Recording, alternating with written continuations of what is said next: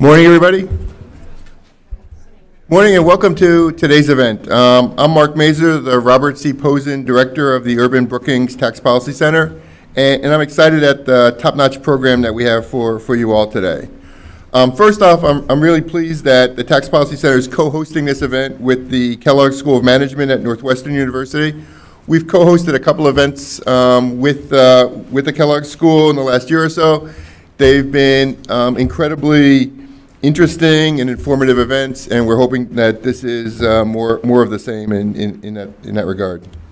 I'm certain that today's event, titled the Tax Cuts and Jobs Act, a boost to growth or a missed opportunity, will add to the reputation for these co-hosted events. We have three components for today's event. The program is all focused on the Tax Cuts and Jobs Act that was signed into law by President Trump in December. As you know, this was the largest tax overhaul since the 1986 Tax Reform Act, has a lot of significant components that people in the tax policy community are working overtime to understand and to determine the likely implications of this major piece of legislation. The three components for today's program are, first, a keynote address by Jason Furman. Second, a presentation of a paper written by Ben Harris and Adam Looney that is being released today. And then a panel discussion looking at the economic growth aspects of the Tax Cut and Jobs Act that will be moderated by Catherine Rampell. Before I introduce our first speaker, I'd just like to acknowledge our online audience, in addition to the people in the room today. All of you should feel free to share your thoughts and observations on Twitter using the hashtag #LiveAtUrban. And for the Q&A sessions, people should feel free, people in the audience should feel free to raise their hand. We'll get a microphone over to you to ask questions. People who are watching online should email their questions and comments to events@urban.org so we can add those questions into the mix. Now, let me introduce our lead-off speaker today, Jason Furman, who's currently Professor of Practice at the Kennedy School at Harvard University and a Senior Fellow at the Peterson Institute for International Economics. Dr. Furman has a storied career in public policy, serving twice at the President's Council of Economic Advisors as staff economist and then later as chairman. He's also served on the President's National Economic Council. And Jason's worked on a wide range of issues, from public finance to international economics to macroeconomics to health policy to technology policy and on and on. I've personally had the privilege of working closely with Jason over the years. He truly is an amazing policy economist. He has this uncanny ability to sort of see around corners and figure out what parts of the academic literature can be applied to particularly thorny public policy problems. And that's an incredible talent, and I think he's been very valuable to the policymakers in a couple of administrations. And Jason also has the ability to handle a large number of policy problems at the same time, essentially just juggling all these issues. So without further ado, please join me in welcoming to the stage Dr. Jason Furman.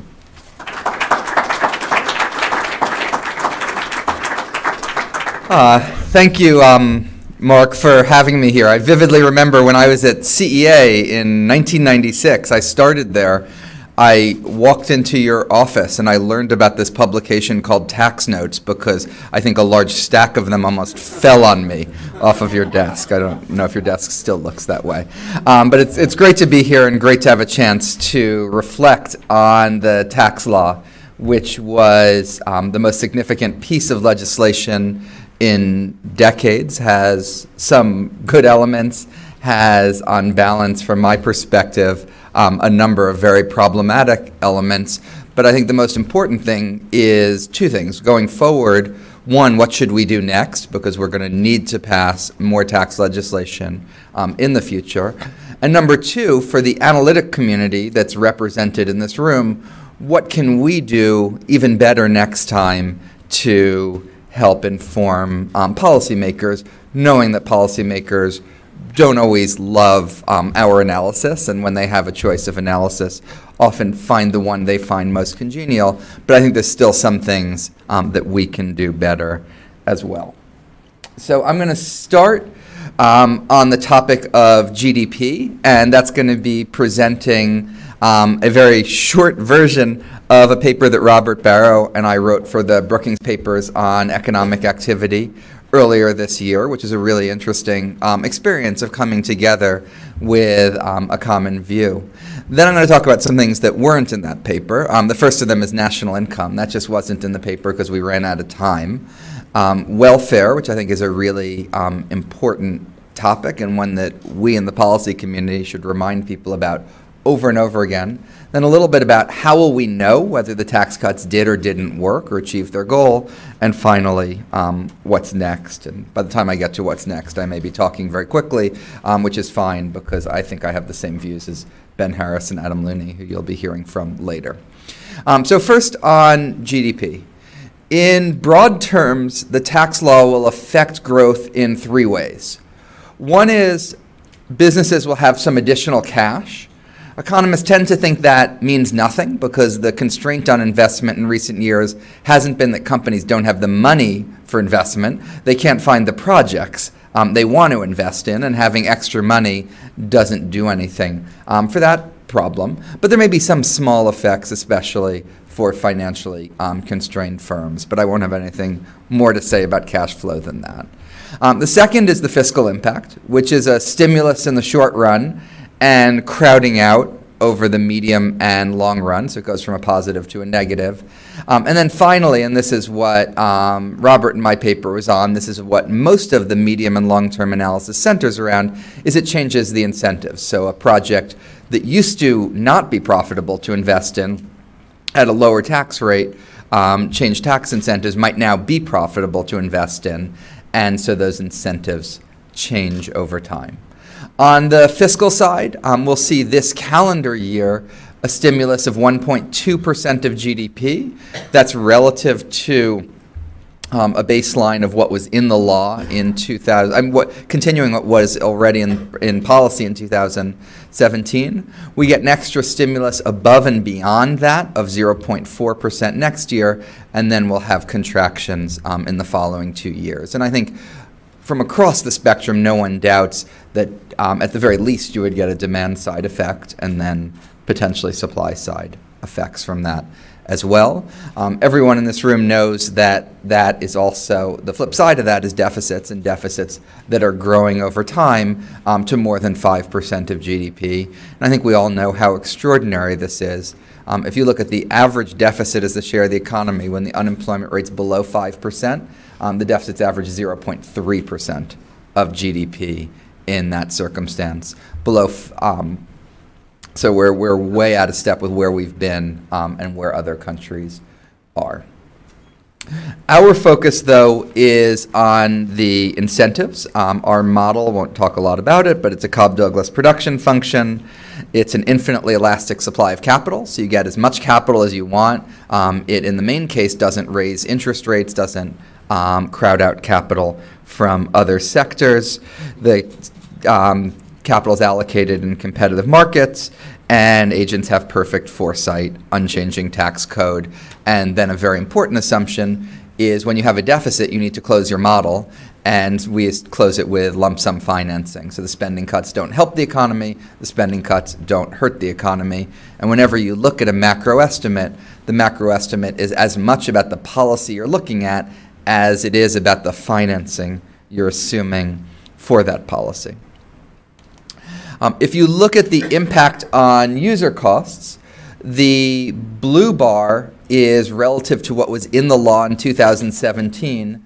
The orange bar is relative to the baseline. These are both showing the law as written.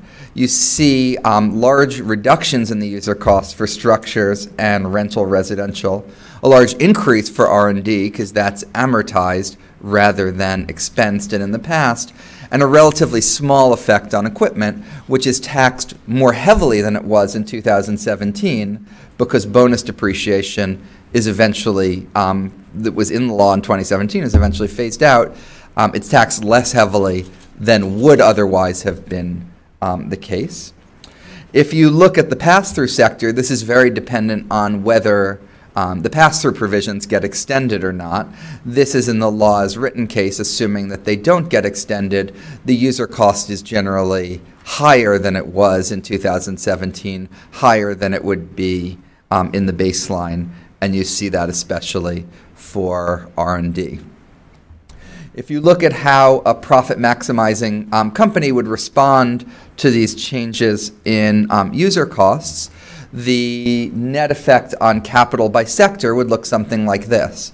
Larger increases for structures and rental residential, a large decline for R&D, and on net, the capital stock in the long run would rise by 3%. And we have a lot of details in our paper. You can read things like endogenizing choices about debt, endogenizing a shift between the corporate and non-corporate sectors, their relative tax rates change, and the like. What this means for growth is that in the long run, GDP would be 0.9% higher than it would otherwise be. After 10 years, assuming the economy converges to steady state at 5% a year, which is a little bit higher than the standard you would have in the growth literature, but about the midpoint of where estimates have been in the tax literature, you get the economy would be 0.4% higher. That's 4 basis points a year on the growth rate. And then to do the case that is my preferred case, but certainly was not my co-author's preferred case, with crowd out, you would get interest rates not up a whole lot, up 14 basis points, and cuts the growth effect roughly in half. Our growth estimates are pretty similar to others. I didn't actually cherry pick this next picture to put us right in the middle.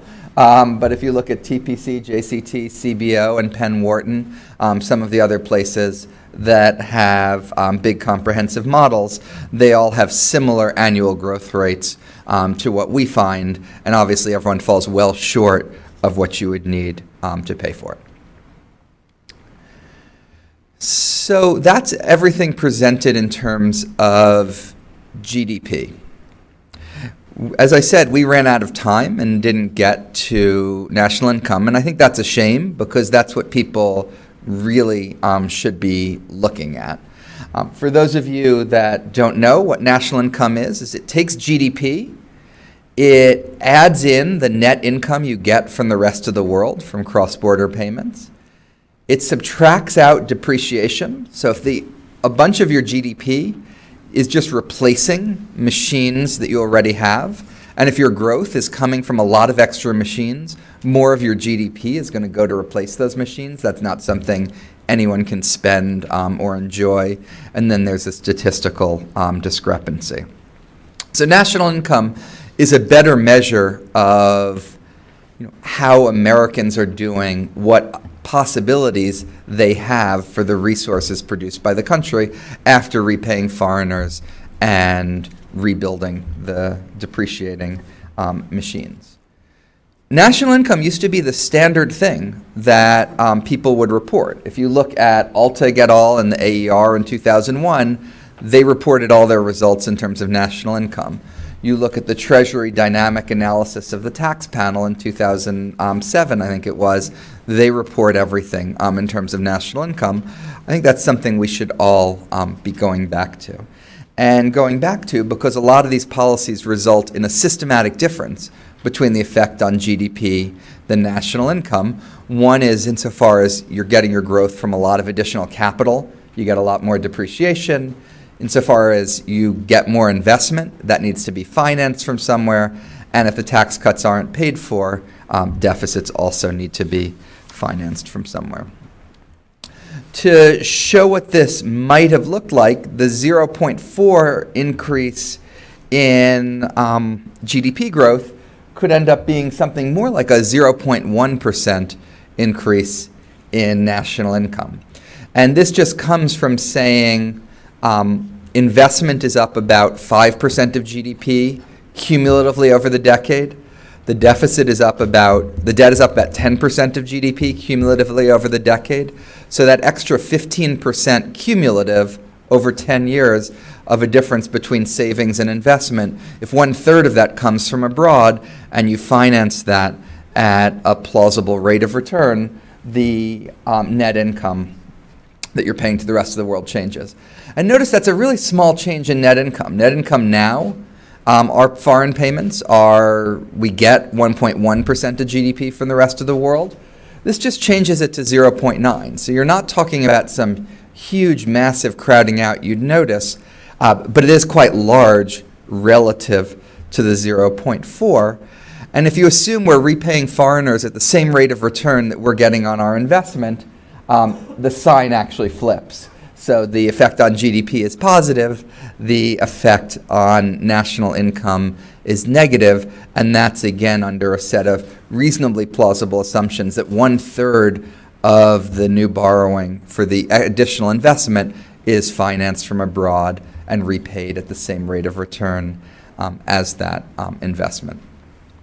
I don't intend these to be definitive estimates, but just encouragement that we all try to move towards making that the headline number that we focus on, like we did in the past.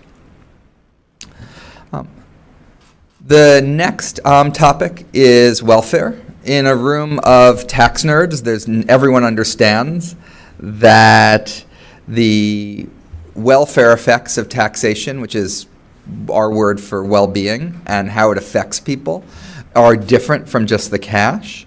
So the cash matters. You get a direct tax cut. You get $100. You have $100 more.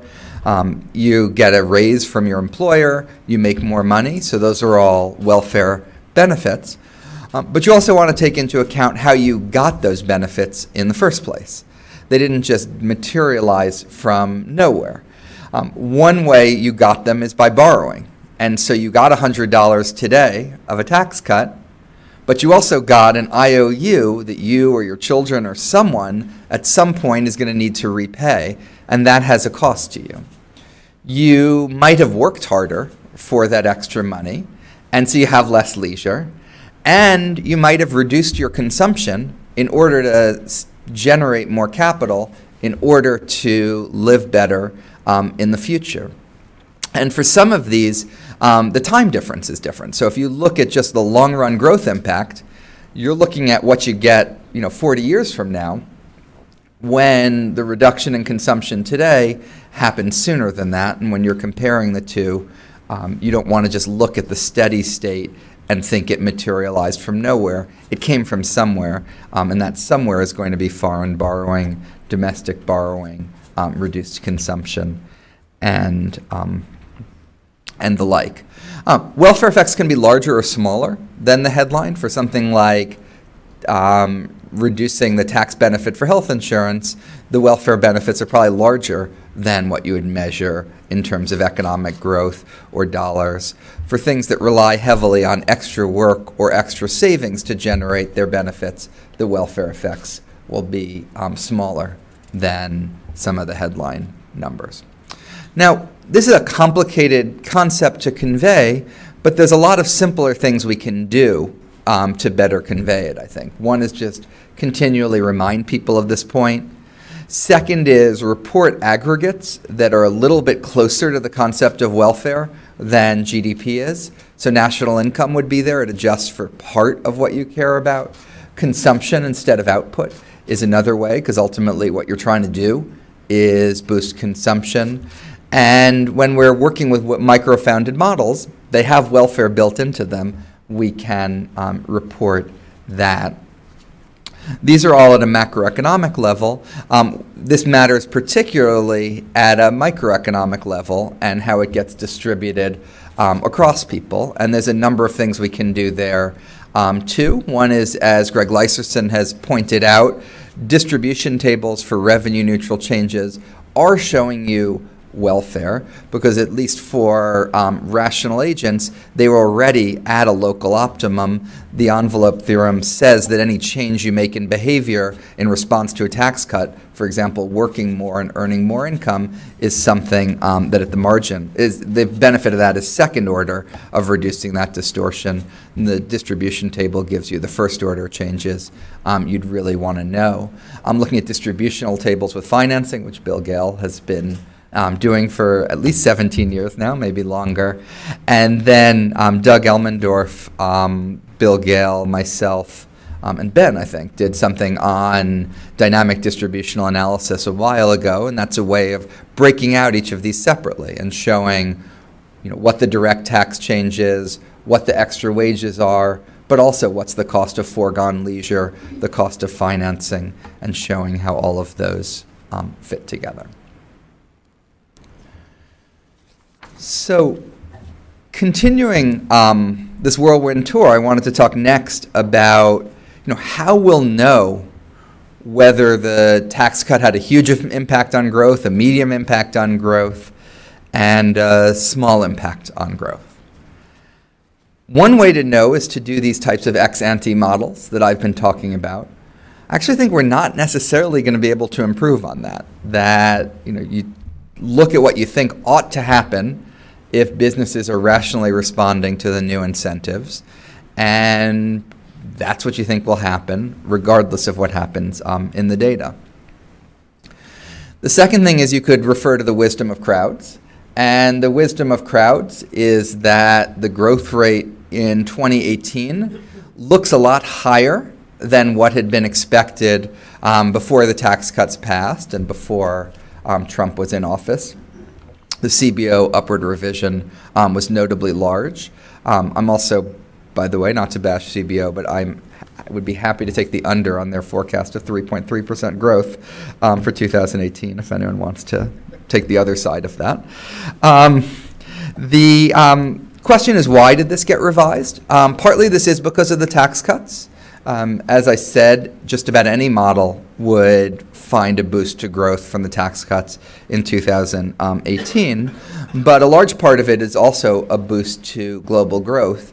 And if you look at the IMF forecasts from just before the US election for the year 2017, relative to what actually happened in 2017, it was revised up everywhere, revised up less for the United States than it was for most of the other economies in the world. So clearly more is going on here than just tax cuts.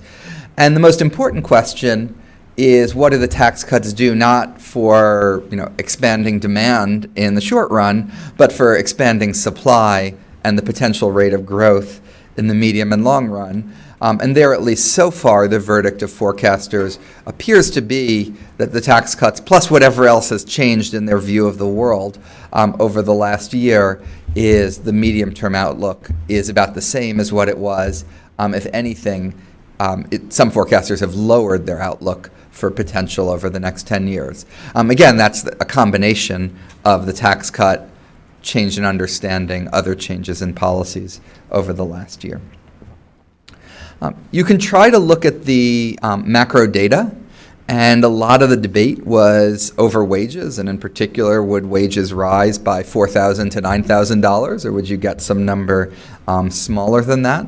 It's obviously a little bit early to tell, but the blue line is nominal wages. You certainly don't see a discontinuity in January.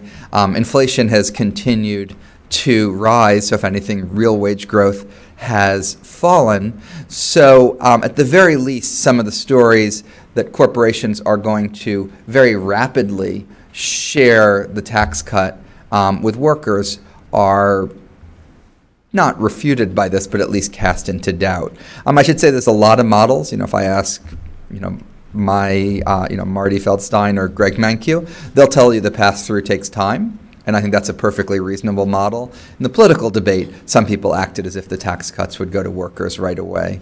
That doesn't seem to be happening.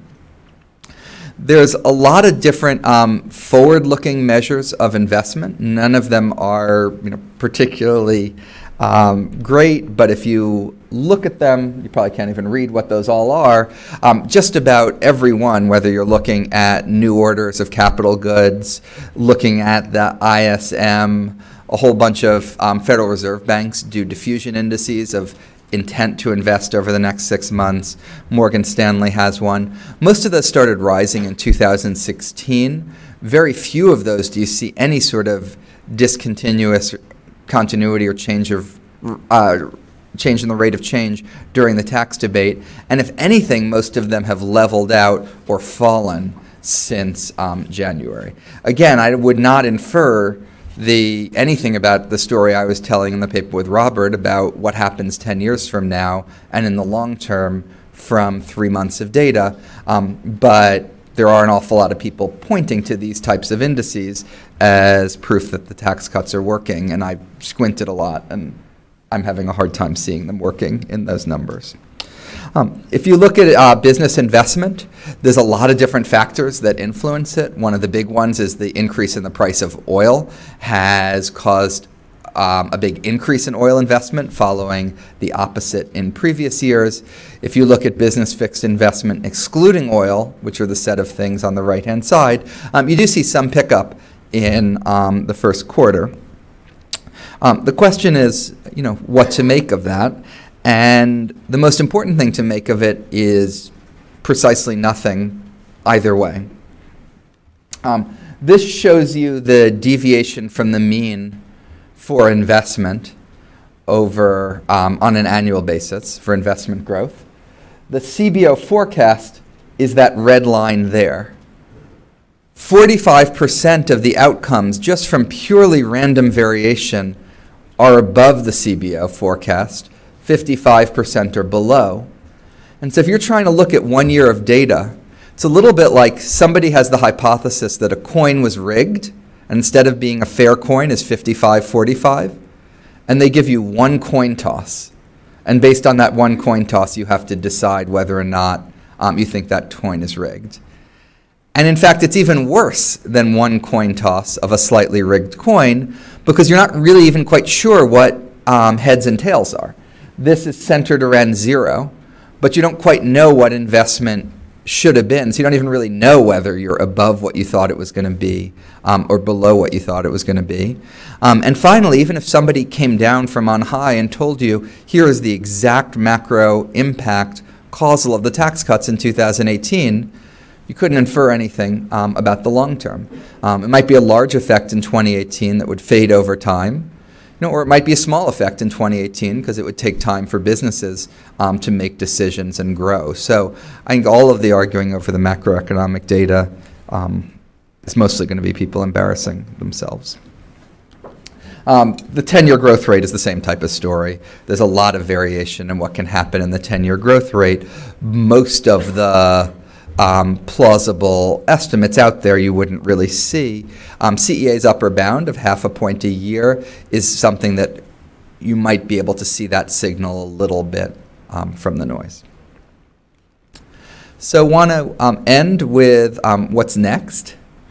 I think, first of all, the good news for anyone who either didn't love this law or loves having lots of tax reform and loves having lots of forums at places like this is there's tons of instability in the tax code. There's the extenders, the backloaded offsets, the expirations, the whole individual side going away, the economic instability of high deficits, the political instability of lack of bipartisan buy-in. So we'll have a lot to talk about, all of us, for years to come. I think tax reform is needed more than ever. Revenue is the biggest thing. The whole reason we have a tax code is because we need revenue for something. If you wanted to get rid of distortions entirely from the tax code, the easiest thing would be just to set all rates to 0. We don't do that because we think there's a set of important things government does. Right now, we're not funding the set of things that we've chosen to do. I think there's issues with progressivity, efficiency, simplicity, and then, as I said before, the stability of the tax code. I've talked about 4 general principles for thinking about what to do going forward. One is a stable tax code, which is stable in 2 senses. The provisions are permanent, not phasing in and out, and it's fiscally sustainable as well. The second is that it's efficient, and there's a lot of ways going forward to improve the tax base while raising the rates. So the mantra of the tax community has always been broader base, lower rates. I think it's pretty hard to raise the revenue we want with that. I mean, there's some base broadenings that a lot of us would support. There's either political obstacles or even revenue limits to taking them to the extreme. So I think part of what we need to worry about is how can we raise rates and do it in the most efficient model. Simplicity shouldn't be about the number of lines on the tax form, but about whether you need to fill out the tax form in the first place and what you can do for working families. So just to end where I began with a little bit of macro analysis, I wanted to compare the law as written, which was the analysis I showed you, with another case Robert and I had, provisions permanent, and then another sensitivity analysis we showed, which is the 28% tax rate, so raising the tax rate, but moving to full expensing and disallowing the interest deduction. Both of those, making everything in the law permanent, or the higher rates better base, would reduce the cost of capital, but the cost of capital would go down a lot more with the higher rates better base. And what's notable about that is to get the blue bars, you need to spend about $500 billion. To get the orange bars, you'd raise about $500 billion. So of these two reforms, compared to each other, making everything permanent costs money and does less for reducing effective tax rates than a higher tax rate, a better base, which also raises money. And if you look at the impact on growth, you would get about less than an extra 0.1% a year from making everything permanent. You could get more than 0.2 a year on the growth rate from this alternative type of reform, and you do it while raising money, whereas with the former, you would end up costing money, going deeper into deficit, and having more crowding out. So I'm confident that if next time all we do is report everything in terms of national income, show welfare analysis for everything, we'll end up with this second plan instead of the first one. Thank you. So I can't remember how much time I have, but whatever time I have, I have. Okay, great. Yeah. And I think people are probably supposed to identify themselves. Hi, Steve Rosenthal, Tax Policy Center. Last month, the CBO issued a revised report showing GDP growth at, I think, something like 0.5% and GNP at 0.1%. Is that consistent with what you're finding? It looked, according to press reports and Senator Van Hollen, as if foreigners reaped a large share of the difference. And again, you criticized CBO a little earlier, as in terms of the size of their estimates, but it seems roughly comparable to what you're saying here, or what am I saying? Oh, sorry. I think CBO's estimate of the tax law itself is perfectly reasonable and is similar to my estimates of the tax law itself. They have a 3.3 estimate for GDP in 2018, which they explain, I think it was like 0.3 or 0.5 was from the tax law. I thought that was fine. It might even have been too small an effect of the tax law in that year. But it's all the other things going on in their macro model that have nothing to do with the tax debate, I think led them to have a higher forecast that made sense. And just to do it in your own head, 3.3 takes symmetric errors. What are the odds growth this year really ends up being above 4? What are the odds growth this year ends up being 2.6 or less? I think those don't have equal odds. On the GDP GNP thing, that's pretty similar. And again, to get a large difference between the GDP and the GNP, and for those of you that don't know, GNP is like national income, but it doesn't subtract depreciation and the statistical discrepancy. To get a large difference in GDP and GNP doesn't take a lot, because the GDP estimates aren't that big. And so even relatively small amounts of changes in foreign financing matter. And the last thing I'd say, by the way, is if you had to rank your outcomes for the world, the best is if you have a lot of additional capital here and we don't need to repay foreigners. The second best is a lot of additional capital here and we do need to repay foreigners. The worst is no additional capital here. So I wouldn't sneeze at the importance of GDP. It's just that it can systematically overstate what's going on, especially when there's other costs. Yeah. Victor Tironi. So I guess my question is how much you're looking at the longer run effects versus the one-time wealth effects of the change. And a couple of those effects would be that we gave away a lot of money to foreigners, and so to me that reduces our national welfare. The question is maybe is how much is that? And then we gave a lot of money away to wealthy people, and then from the welfare point of view, that would reduce, you know, social welfare. So maybe you could comment on that. Thanks. Right. So I didn't do anything in this talk about distribution, and there's a lot of distributional tables out there, and TPC has done a lot of work on that. So on your second, absolutely, I think looking at distributional tables matters a lot. That wasn't really as much my subject. On the first, yeah, that would show up basically in the difference between GDP and national income, because what national income records is the fact that, yes, you're producing more in the United States, but more of your production in the United States is devoted to repaying foreigners because they now have a stock of the wealth that they didn't used to. So I think that's picked up there. Yeah. Oh, I think a microphone's making its way.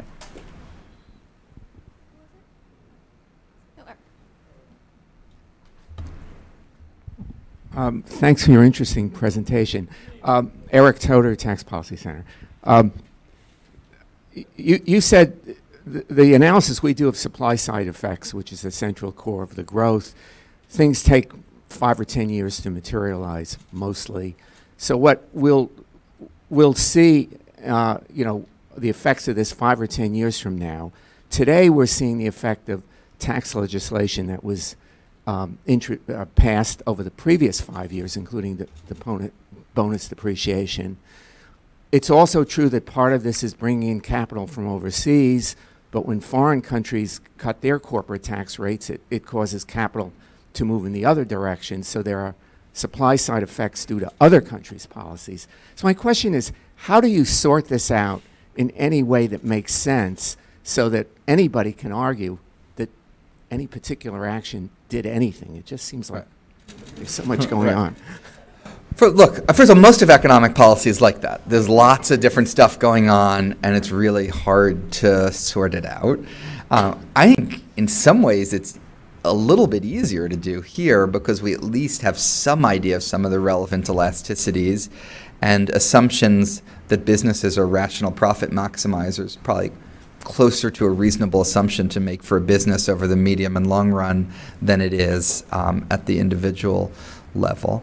I think the best estimates come from some reasonable set of parameters estimated in other contexts, and then you apply those parameters to this particular law.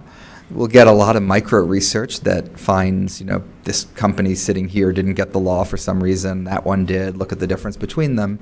I think that will be useful, but my guess is none of that will answer the macro question because it'll help elucidate, you know, partial equilibrium versions of particular provisions rather than the general equilibrium effect of the law as a whole. I think the macro data and looking at the actual is useful not for testing the serious, you know, the view that a serious proponent would have, but many of the arguments made in the political system were not the most serious arguments, and I think the macro data is useful for testing that. And you know, when a top White House economic advisor says we're going to easily get 4% growth this year, we're going to have a test of that, and we will see whether that prediction was right, you know, or wrong. I don't think that answers whether the tax cut was a good or a bad idea. So I guess I don't know what to do other than all of this. And then finally, on the things going across borders, we basically don't have that in our model, except insofar as the tax rate is lower here, so more capital comes here, but we don't have anything from BEAT, GILTI, et cetera. And I know Aparna, I think, thinks she's figured it out. Maybe you have, but I think it's hideously too complicated for even Aparna or anyone else to figure out. So, yeah. Heather Long from the Washington Post. On capital spending, I'm curious if you could clarify when you think we'll start to see some impacts. And I'm also curious to get your take. We just had the S&P 500 earnings the past few weeks. Two phenomena stood out: record buybacks from shares, but also there was a big jump, at least among S&P 500 companies, in capital spending year over year. So can we read anything from the capital spending or share buybacks? Right. So first of all, in terms of capital spending, there are 4 reasons you would expect it to go up. One is it was unusually low in the years following the financial crisis, and you tend to have capital booms followed by busts and busts followed by booms. And so most forecasters in 2016 were expecting it to rise. And in fact, if you look at a variety of measures of capital spending, they started to rise in 2016. Second, the oil price increase results in an increase in capital spending. Third, the Keynesian side of this, of just increased demand through an accelerator model. And then finally, the incentive part of this, which is investments that didn't used to be profitable at a lower tax rate now would be. So you have all 4 of those going on at once. The tax law is primarily about the 4th, and you're trying to infer the 4th from all of them. As I said, I think, it's sort of hopeless to do this because there's just so much noise in the overall investment series, and the signal we're trying to extract out of this is really small relative to that noise. So I just would discourage anyone from trying to read too much into the tea leaves. Certainly you can read into the tea leaves that, it's not like all $2.5 trillion that was repatriated went into business investment in the first quarter. Like, we can rule that out. But I would expect investment to be going up. In fact, if anything, I'm surprised that when the Federal Reserve banks survey their companies in their districts, fewer of those companies are saying they're increasing their investment over the next 6 months than were saying it before. I find that surprising. I would have expected that to go up. Yeah.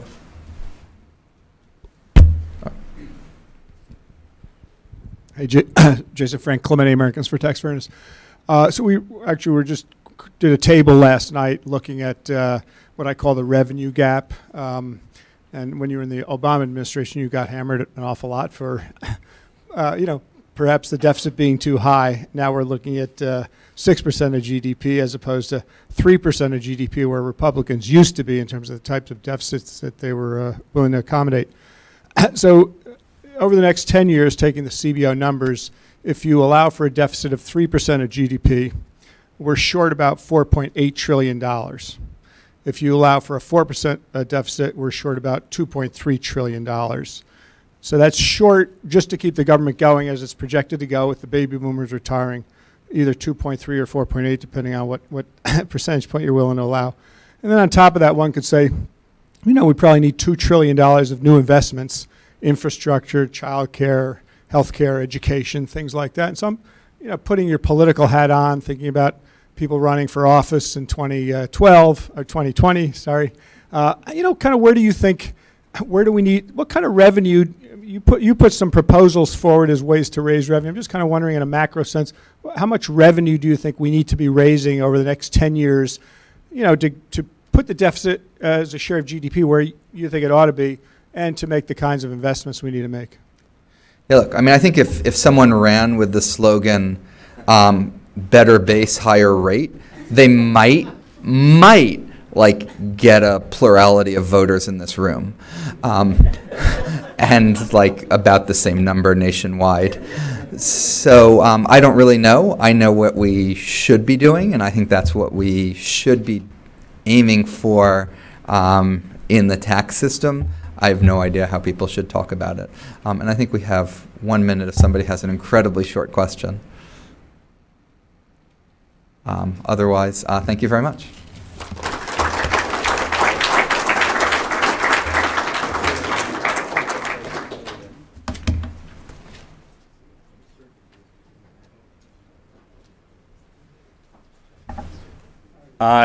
Thank you, everyone. My name is Ben Harris. I'm a visiting associate professor with Kellogg School of Management.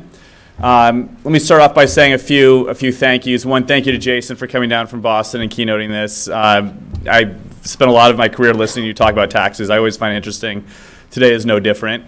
Second is thank you to the Tax Policy Center for partnering with Kellogg. This is the 3rd event this year, as Mark mentioned at the beginning. The first 2 were held out at Northwestern. I'm an alum of the Tax Policy Center, but now currently a professor at Kellogg, and so it's sort of a treat to me to be able to sort of invite all my really smart friends from Tax Policy Center, Mark Mazur, Donald Marin, Adam Looney, Gene Sturley, to come out to Kellogg and speak, and it was incredibly, I think, insightful for the Kellogg community.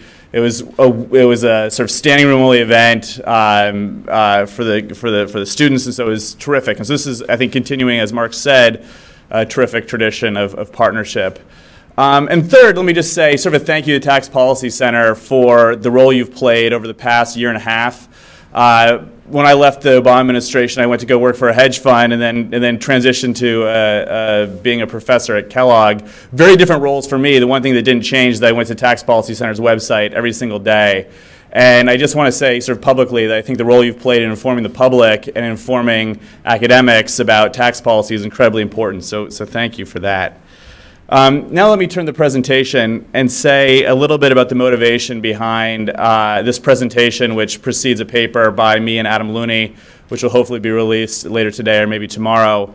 Adam and I started writing this paper with the motivation to say, look, this isn't as pro-growth a tax plan as it could have been, and we quickly realized that wasn't really helpful. What would have been more helpful would be to talk about ways that if and when Congress revisits tax reform, what can be some guiding ways forward. And this is not, what I'm about to lay out is not a tax reform plan. The idea is to be a first step in a constructive conversation. So if we think this is like 1981, where President Reagan came into office, passed a really steep tax cut, which was quickly shown to be unsustainable and was followed up by a series of other tax cuts and eventually the 1986 tax reform. Well, what would you have done in 1981? You'd want to contribute to the debate in a constructive, helpful way. So that's the idea behind this paper and this presentation. It's not to necessarily say that this plan wasn't as pro-growth as it could have been. Like Jason's presentation, we stay away from distributional estimates. That's really important. I thought Jason's point about welfare is also critical and something we probably don't do enough of. But TPC and others have done a great job showing the distributional effects of the tax plan. So we stay away from that and stick mostly to issues surrounding growth. And the third comment is that I think the tax policy world, or at least me, is still digesting this tax plan. Maybe you understand all the international provisions perfectly, but we're seeing states are still responding to this. You saw what happened with New York and the SALT. So the world is still digesting this tax plan, and include me as one of those people who's still digesting it. So in some ways, this is a little preliminary. With that, so I'll just go over the overview about what I'm going to talk about today for the next half an hour or so. The first, I'll talk about characterizing what's in TCJA for individuals and businesses. Then talk about what are the impact on taxpayers and the economy. Third, I'll talk about, is this a lasting tax plan? Jason brought up the points about why it's not a lasting tax plan, and I agree with those. But if not, what's next? And most importantly, if and when Congress does revisit tax cuts or tax reform, however you want to characterize it, how can this be improved? So what's in the TCJA for businesses? I think many of us know what's in it, but let me say, I think it's incredibly important to characterize this tax cut in the right way. It's not enough to turn to a reporter or to turn to the public and say, so this tax plan has 104 different points, and you can look in a JCT publication and find it's really important that we characterize this in the right way. It's really important that we communicate what's in the tax plan in the right way. So Adam and I tried to distill this down to 11 main points, 5 main points for businesses, and 6 main points for individuals. So if I'm sort of explaining this to my in-laws, how do I talk about this? And I think the centerpiece of this tax plan is clearly a massive cut in the corporate tax rate, something which has been elusive for decades, a cut from 35% to 21%. It's one of the few permanent aspects in this tax code, and so I think you have to sort of lead with that.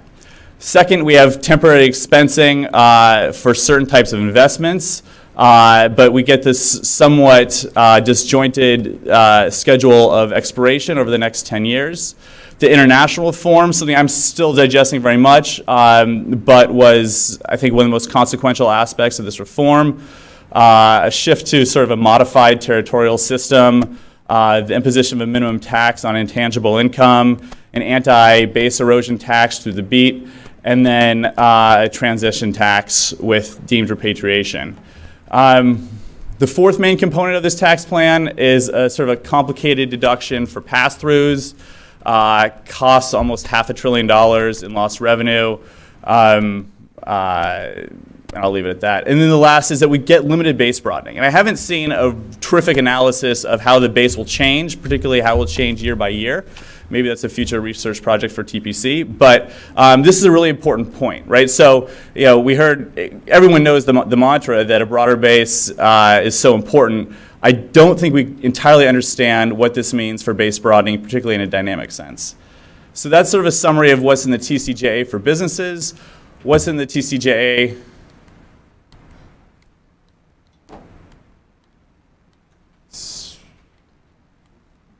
I'm not sure this is working. All right, so my presentation's over, I think. Am I doing this? There are two arrows, I'm pushing one of them, I think. Oh. So what's in the TCJA for individuals? Obviously, temporarily lower rates through 2025 and permanent indexing. I think the permanent indexing part is really important and something that hasn't necessarily made it out into the public quite yet. Temporary changes to family benefits, including the swap between the larger standard deduction and the elimination of personal exemptions, coupled with a larger child tax credit. Temporary limits on itemized deductions, the mortgage interest, the SALT, miscellaneous deductions. A temporary AMT fix, which is really big. This is another part which probably hasn't gotten enough play in the popular press. We'll get to that in a minute. The fifth major component for individuals is permanent elimination of the mandate penalty. Maybe because we've been talking about health insurance so much over the past year and a half that I think that has gotten a fair amount of attention. And then a temporary doubling of the estate tax exemption. So that's how Adam and I characterize the sort of 11 main points. But this is a really complicated bill. It's tough to characterize, but I think it's important that we get this right so people understand exactly what's in it. There we go. So what's the main impact on taxpayers or tax paying? Not the economic impact, but sort of the characteristics of taxpayers. One, lower income tax rates, that's obvious. The change to itemizing is really stark. And I think that most people in this room might understand that we have 27 million fewer itemizers, somewhat fewer payers of the income tax due to the larger due to a host of factors, including the larger, well, a lot of things are interacting, but we have fewer payers of income tax. For married couples, itemizing is basically dead. So we would have expected in 2018, these are TPC estimates, in 2018 we would have expected about 1 out of every 2, about half of married couples filing jointly to itemize, 44%, that's dropped down to 16%. So for married couples, you basically went from it being common to being fairly rare.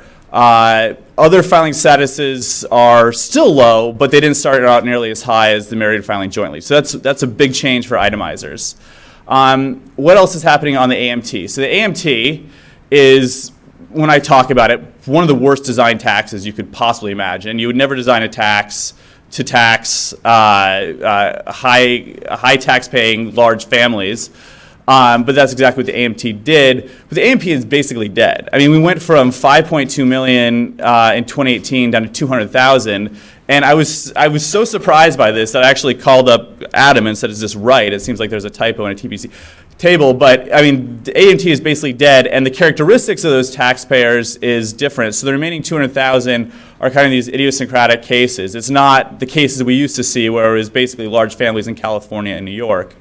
That's sort of a gross overgeneralization, but the point is the AMT is basically dead, and this is something which I think has been a goal of tax reform for a long time. Fewer taxable estates. I don't think this gets quite enough play. It was interesting, the other day at the National Tax Association meeting, which was last week, there was this great question. where someone asked the panel, they said, is this a populist tax cut? And everyone sort of thought, and I think one person sort of mentioned something about a change to immigration. It was really minor. I mean, this is not a populist tax cut. This is a huge tax cut to the estate tax. This is a windfall gain for foreign investors. And I think that the lack of attention to what's happened on the estate tax is representative of that. And then also, so the last big impact, there's no penalty for not obtaining health insurance. Those are all short-term effects. Those are all sort of through 2025 effects. Over the long term, the big trade-off is just a permanent massive cut in the corporate tax rate in exchange for higher statutory rates due to change CPI. That's the big trade-off in the long term. And so that's how I'd characterize the main impact on individual taxpayers. What are the main economic effects? Jason summarized these. So it was a large temporary stimulus, and that's driving a lot of the growth impacts in the short term. We saw moderate cuts in marginal rates on capital and labor, about 2 percentage points throughout the budget window. It's a little higher around 2020, 2021, a little bit less afterwards. The capital rates, the cuts in marginal tax rates on capital persist throughout the budget window. At the end, we're still talking about 1.5 percentage point cut. They pretty obviously reverse for labor with the expiration of the lower rates on income, and actually are higher at the end of the budget window than they would have been in the absence of the tax cut. Higher deficits and, importantly, higher projected interest rates. 2018 to 2020, the deficit is projected to be $1.8 billion higher. Sorry, 1.8 trillion higher. That's a typo. And this is broken down: 1.3 trillion in the primary deficit, and 600 billion additional in interest payments. You never want to attribute anything specifically to anything else, particularly if you're sort of, this is sort of a correlation here. But just pointing out that CBO projected about a 30 basis point increase in the 10-year in the near term. We're already up, again, not saying it's causal, but just saying, we're up 66 basis points since passage as of a few days ago in the 10-year. So there's a chance that projection was undershot. And then we get a moderate short-term boost in output produced within the U.S. borders. Jason talked about this, but almost a zero boost to U.S. incomes. And so Jason covered that, so I won't talk about that. But I think that's important when we're talking about the sort of well-being for Americans. This tax cut boosted investment. It's almost impossible to have such a steep cut in the corporate tax rate and not have that happen. But I think it's more nuanced in saying this is sort of a pro-investment tax cut. Investment fared really, really differently. And this is drawn from CBO's write-up in its latest budget and economic outlook, which, by the way, is outstanding, Appendix B. I think a lot of people in this room might spend a lot of time in CBO appendices, myself included, but it's a really good write-up, and I recommend it as a way of understanding what's going on. But as you see, I mean, this is a big increase in, these are billions on the y-axis, a big increase in equipment investment, a moderate increase in non-residential structures driven by, that's almost entirely driven by the lower corporate tax rate. Doesn't fare particularly well for IP, and I'm not sure that's the trend we want in 2018, given what we're expecting to happen with the economy moving forward, and not good at all for residential investment. And so I don't think the story's been told particularly well. We're going to see a drop in investment in home ownership. I'm not sure that was intended. I'm not sure that's what taxpayers wanted. We did get a big boost in equipment, according to CBO, and in non-residential structures, but it's not enough to call this a pro-investment tax cut. It's more nuanced than that. Investment fared really differently in this bill. Is this a stable tax plan? No, it's not a stable tax plan. For a lot of the reasons that Jason mentioned, a lot of the provisions explicitly expire. And this, with the Bush tax cuts in 2001, we eventually got to the point where they all sort of expired at midnight in 2010. And I think a lot of people in the tax policy community were sort of looking to that as an opportunity to improve the tax code. Because of where we are in the business cycle at the end of 2010, it was extended by 2 years with some other changes. The provisions expire in this, in sort of bizarre, maybe not bizarre, but non-uniform way. A lot of the individual side expires at 2025, but certain other aspects expire earlier. But that adds to the lack of stability in the tax plan. Key international provisions may not survive challenges from our trading partners. If some of those go away, we're going to have to revisit the international side. I have no idea. I don't pretend to be an expert on WTO policy, but people who understand that far better than I say there's a very good chance that those will not survive the challenge. And the fundamental tax structure is out of line with spending. Jason noted that that's why we have a tax plan in the first place, which is to raise spending that Americans want and expect. If it's fundamentally out of whack for too long, it's not doing what it was intended to do, and that's what you see. We're just not raising enough revenues for the spending that Americans have been promised. On the tax policy aspect with respect to stability, it's kind of a mixed bag. So we have some new tax expenditures, the new tax expenditure for pass-throughs and the FDII.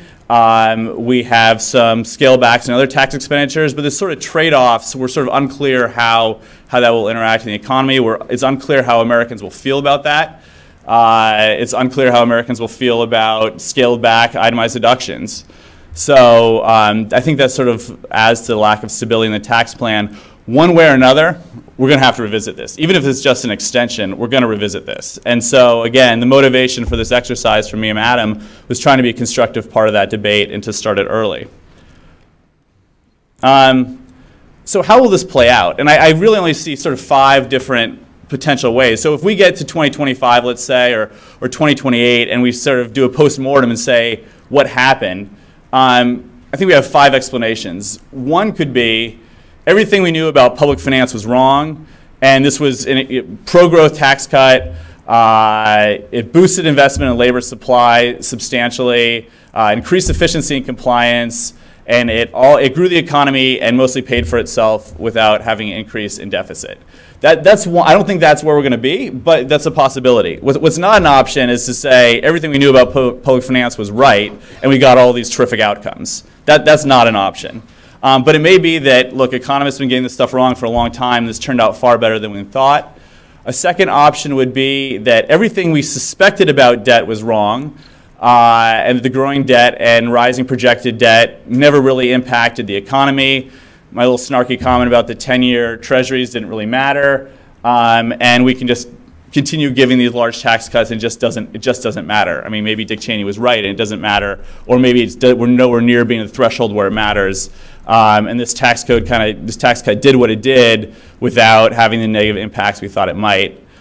A third possible option is that we were right about tepid growth and deficits, and when I say we, I'm sort of using collectively everyone, all the people that Jason just showed, but not just Robert and Jason, but CBO, Tax Policy Center, Penn Wharton budget model, all projected fairly tepid growth. So we were maybe right about tepid growth and deficits, but Congress used this as an opportunity to pare back spending. Maybe they did starve the beast. And we get to 2028 and there's been serious reforms to Medicare and Medicaid and Social Security. I think that the context of this tax cut will look very different. A fourth potential scenario in retrospect is say, look, we were right about tepid growth and deficits, but Congress eventually had to go back to what happened in the early 80s and jack up tax revenues to pay for a cut that was too steep in the first place. And just to be clear, this cut is nowhere near as steep as the 1981 tax cut, but that might be another scenario. A fifth scenario is we were right about tepid growth and deficits, and this just expires on schedule, and we kind of go back to where we were, but we're just an extra $2 trillion in debt. I don't really see a sixth option. I think these are the 5 things, if we look retrospectively, that will sort of explain the tax cut. Obviously, number 1 is the best scenario, maybe not for economists, but for the country, but I don't think it's particularly likely. And so now to get to the motivation strategies for the next round. And these are strategies. Again, this is not a tax plan, but these are some of the lessons that from the public finance literature as far as what Congress could do if it was interested in boosting welfare, if it was interested in boosting investment and labor supply, and some of these strategies that were not really incorporated all that well in the last tax cut. The first is to tax old capital and provide incentives for new investment. I'll get to each one of these in turn. Maybe I'll just go to them. So I think this is probably one of the most important observations that we had in our paper, which is that a tax plan should tax old capital and provide incentives for new investment. The TCJA provided a massive windfall for already committed capital, right? So if you had already bought that stock, if you had already built that factory, this is a great tax plan for you because you're just going to see your after-tax profits go up indefinitely because of the permanent change in the corporate tax rate. That's a really bad way to incent new growth, is giving someone some sort of benefit for something that's already been done, right? So the strategy has to be to boost investment or to boost labor supply in the future. And this playbook has been played out time and again in the public finance literature. Once you give that windfall tax, that windfall benefit to already committed capital, almost mathematically it makes it impossible to have a pro-growth tax cut, because then you have to compensate for those higher deficits elsewhere, either by higher tax rates down the road, or maybe by cutting spending, which is one thing you can do to boost growth. But it makes it, once you give a massive windfall tax break to already committed capital, it makes it really hard to boost growth going down the line. And so one observation that Ab and I had was one strategy could be to sort of reverse the massive windfall that we saw, not just for American investors, but also for foreign investors moving forward. And then we suggest some potential policies. One could be to roll back some of the corporate tax cut to somewhere in the range of 25 to 28%. This was a really steep cut. Just to remind everyone, 35 to 21 was incredibly steep. It was a huge windfall if you've already owned those assets. To eliminate the pass-through deduction, which doesn't have a lot of economic justification, just costs a lot of money, creates a lot of complexity. I think it sort of accelerates an economic trend towards more pass-throughs that our economy is not quite ready for yet, for a ton of reasons. Return to the prior treatment of research. This is one of my least favorite aspects of this plan, which is that it sort of penalizes research relative to other types of investment. And then make permanent pro-investment incentives that were included in the plan but expired too early. A second strategy is to fix the international tax system and limit avoidance and shifting. I think the general approach is sound. It's in line, at least in spirit, with what's been done by other countries, but several reforms are warranted. Need to better address profit shifting and have stronger incentives for domestic production without some of the unintended consequences, particularly with respect to tangible investment. Some representative policies that you could achieve this would be a higher minimum tax and applied on a country by country rather than a worldwide basis. Eliminate FDII or FDII and replace with better incentives. The WTO may do that for us, but that would be one potential strategy. Reduce the 10% tangible equity allowance to the rate on 10-year treasuries, or at least drop it down. There's this sort of a 10% threshold that may be too high. And I just would refer everyone to our forthcoming paper later on today or tomorrow for more discussion on the international side. A third strategy is to limit the taxation of capital to promote more uniform taxation. The taxation of capital has never been particularly uniform in our tax code, and that's even less so now. It retains and exacerbates distortions in the taxation of capital. One example, the exclusion for stepped-up basis in death. So the TCJA did not change the tax treatment of investment income at the shareholder level, but what it did do is likely led to, because of the windfall gains, led to a boost in the equity prices, which exacerbated some of the existing tax expenditures and some of the existing preferences. Possible fixes include repeal of step-up basis at death or change to carryover basis. Looking at closely held stock in IRAs, we still have $100 million IRAs that hasn't yet been addressed.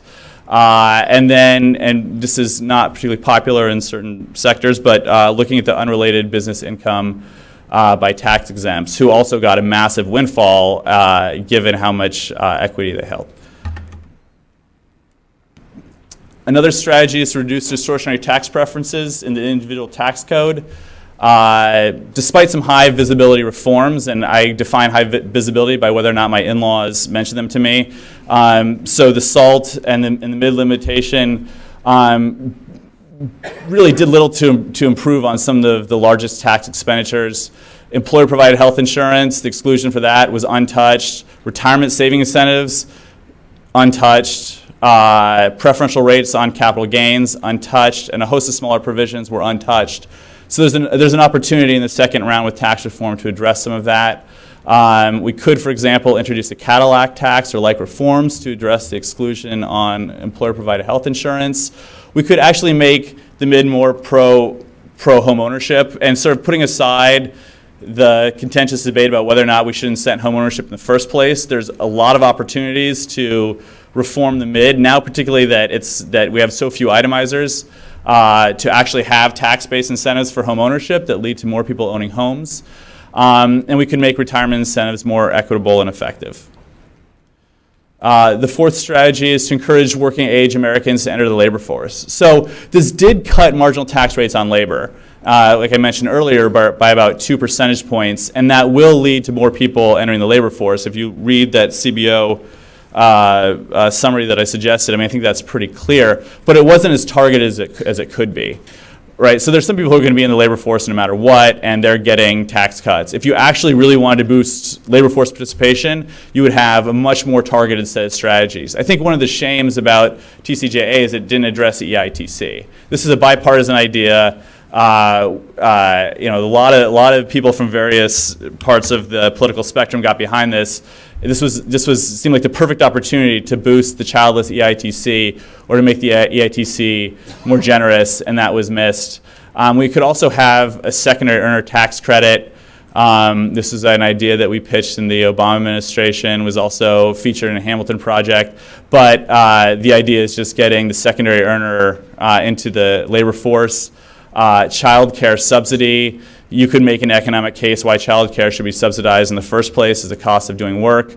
But just given the soaring costs of child care and what it contributes to effective marginal tax rates on work, I'm disappointed that wasn't addressed. But the point is that a strategy to actually look at a targeted strategy to get more people in the workforce is a real opportunity in the next tax reform go round. And lastly is compliance. I think compliance is an underappreciated part of tax reform.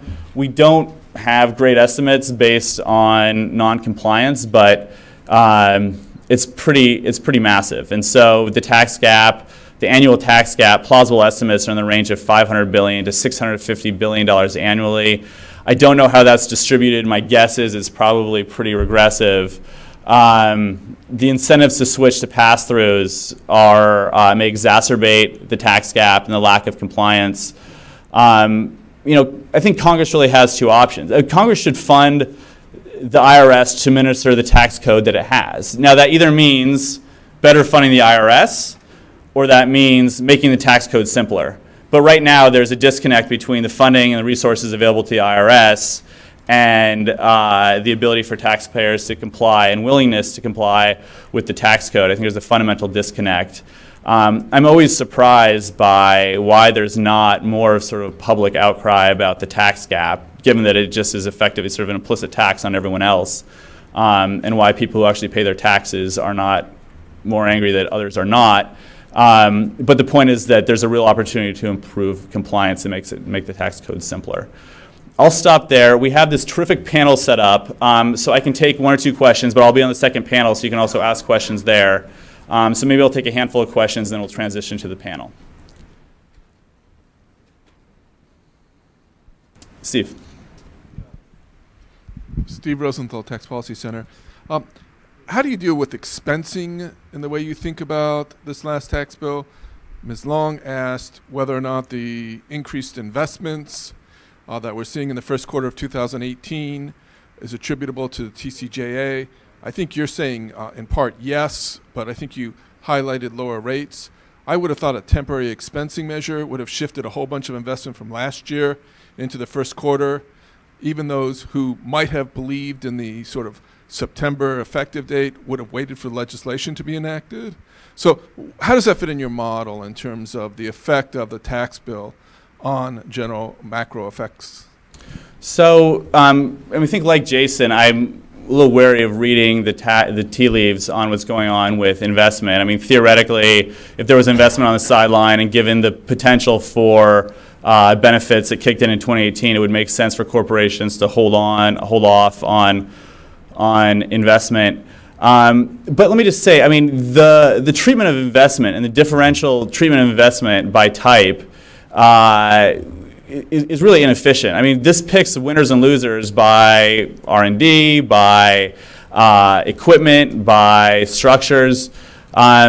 We don't want to pick winners and losers in the tax code, and that's exactly what this does. And so, I think that's a fundamental problem, which is that it would be better just to have, for small businesses, just expand the expensing, give immediate write-off, and let the economy pick the winners and losers rather than let the tax code do that. Yes?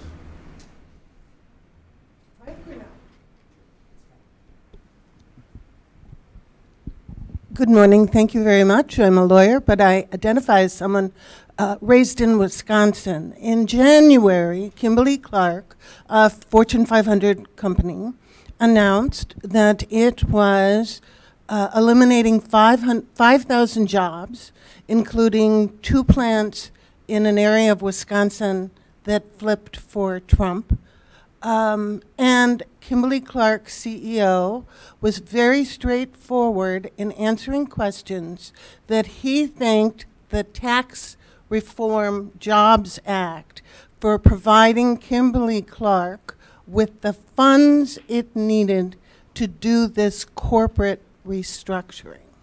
So my question to you is, to what degree are you and your economist colleagues tracking companies like Kimberly-Clark that are using the tax reform bill to eliminate rather than create jobs? So that's a great question. So I see real truth in data, and I see less truth in statements and anecdotes. We heard one of the real shames that came out of the public reaction to this was that you heard a lot of anecdotes about companies giving raises. That's not how the labor market works. You don't get a tax cut and then just out of the goodness of your heart hand $100 or $1,000 to a worker. That's really not how the labor market works. There is a perfectly reasonable debate about the extent to which this will raise wages, but it takes time and it's based on more capital coming into the United States, which eventually makes workers more productive. It's not based on altruism. So I don't really track CEO statements all that carefully because they're not binding. We heard at the beginning of the Trump administration from Carrier about how much those policies mattered, and you saw that Carrier down the line it did not act in the way that they said they would. So I think there's truth in data. And look, I'm not particularly optimistic about this tax cut on the whole. But if the data comes in and shows that investment is boosted far more than we thought, and we go back to that first strategy, I'm willing to be convinced differently. But the information I have right now, I'll wait for the data to make my final judgment on this. But I'll look at the data and not statements. Bill.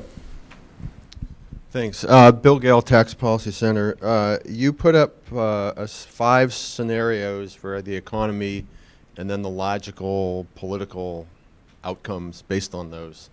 And I guess I'm questioning the logic part. I mean, I see a big tax cut at a time when the economy was already at full employment. We have high deficits. We have rising long-term debt. I see a big corporate tax cut at a time when corporate profits are at an all-time high. I see tax cuts for rich people and corporations at a time when those were the 2 things that the public opposed most, and the Republicans openly said they did the tax cut because their donors would kill them if they wouldn't.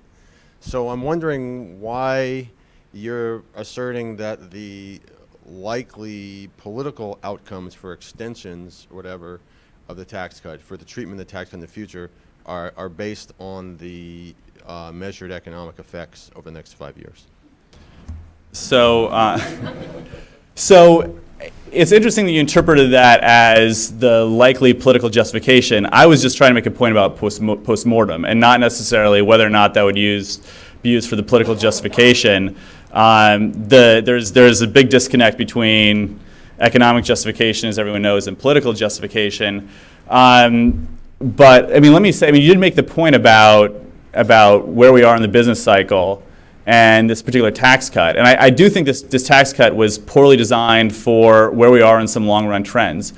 There's a lot of immediate stimulus in this tax bill. It's hard to spend $1.5 trillion and not have that. I don't think we're at the point of a business cycle where that makes a ton of sense. We might want to save that for a rainy day. Second, we didn't talk about the change in burdens, but one aspect of this bill is that it's a shift between capital. It's a big shift between capital and labor at a time when we have this decades-long decline in the labor share. I really think that we should have paid more attention to that in this bill and given more breaks for labor relative to capital.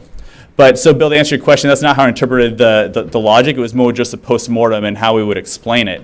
As far as the political calculations for if and when we revisit, I really have no idea. I think that depends on a lot. Maybe one more question, then we'll shift to the panel. Yes? Yeah, so your analysis is sort of saying, well, we didn't quite get it right. Like we should be taxing old capital, and providing incentives for investment. But that assumes policy goals. So I think that actually the writers of this bill got it precisely right. They were interested in giving breaks to owners of existing capital and reducing the estate tax, and that's exactly what they did. So the bill was not poorly designed. It was designed very well to accomplish what its authors wanted to do. So I think that's a fair point. Just a few quick reactions. One, I don't want to climb the heads of members of Congress. I've worked there. I've been a staffer on Congress before, and I don't purport to know exactly what they intended to do. But your point is well taken. But I think it's a reasonable assumption to say, look, pro-growth should be a goal of tax reform. And whether it is or not, that's a reasonable goal. And so, Adam and I started with this paper with the assumption that, look, we all want a bigger economy. And we can debate whether or not that fits into politicians' goals, but for us, we started with that assumption. With that, we have a really great panel coming up. We have two of my colleagues from Kellogg flew out from Chicago, in addition to other terrific members. So let's just transition to the panel. If you have any other questions, I'm happy to answer them up there.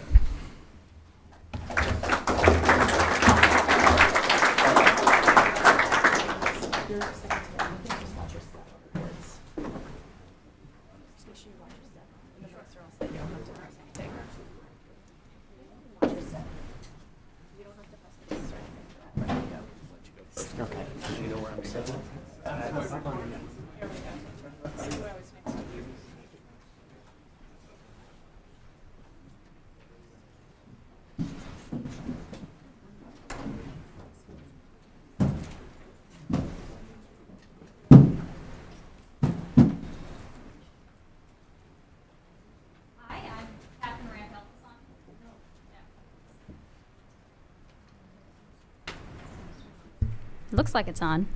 Okay, great. I'm Catherine Rampell. I'm an op-ed columnist for the Washington Post. I frequently write about tax policy, so I'm very excited to have this esteemed panel whose brains I can pick today. So you've already heard from Ben Harris. You know who he is. One of the several members of the Kellogg Mafia who's on this panel. And the bios are in front of you, but just to give sort of a short summary of who we have. So Ben, besides being at Kellogg, had previously worked for Vice President Joe Biden and in Congress and various other places. Aparna Mathur, yes. Did I get that? Did I pronounce it correctly? Okay. She is a scholar at AEI, frequently writes about tax policy as well as paid family leave and various other issues.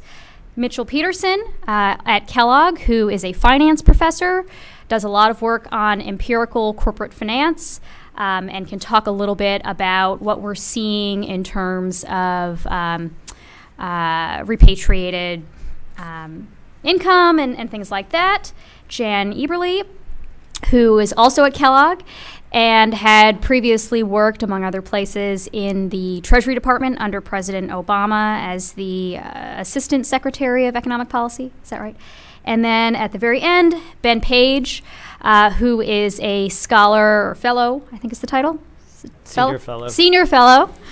Got to get it right, at the Tax Policy Center, and among his responsibilities is trying to model the macroeconomic effects of various tax policies. So with that, we've heard from Ben Harris, one of the two Bens, about what the law maybe got right and got wrong. And Aparna, I'm wondering if you could talk a little bit from your perspective about what an ideal tax policy would look like if growth is your objective, which I think many members of Congress would say it is, what it would look like both on the corporate and individual sides, and how those objectives or how those principles measure up to what actually passed. Great. Thank you so much for having me here at TPC. And Catherine, thank you for moderating this panel. That's a great question. I think, all throughout the fall, all of us were sort of speculating on what the tax bill would look like and what it should look like. And, we had a ton of ideas. Some of them made it in there, some of them didn't. I do agree with a lot of what Jason said. I think there's broad agreement amongst economists on what the tax bill missed and what it got right. When you look at the corporate side, for several years now, for decades, people have been writing about how corporate taxes in the U.S. are sort of, we have an outdated system. We haven't seen corporate tax reform since the 1980s. We're living in a global economy where capital is mobile, where if you don't keep up with the tax competition, you're likely to lose investments. We have a ton of academic research that supports that idea, that if you're not competitive in corporate taxes, you're not going to, have physical capital investments taking place in the U.S. And so building off of that, the fact that we had one of the highest corporate tax rates in the OECD, there was this push to get business side reform done. At the same time, we do have academic research saying that, yes, if you do get those investments, those will translate at some point to higher wages for workers through higher, productivity, through higher capital investments in workers.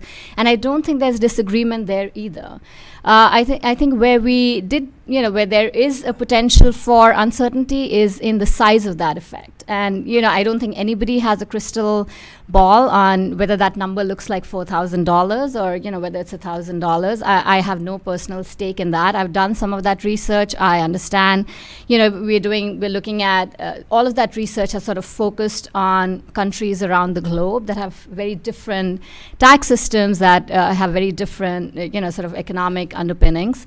So there is uncertainty. I think it's an experiment in the U.S. to try to say, okay, if we had this massive reduction in corporate taxes, what would it do for the average worker? I think it's an experiment that we are going to try out now, precisely because we haven't ever had, a tax change that can effectively be incorporated into empirical studies.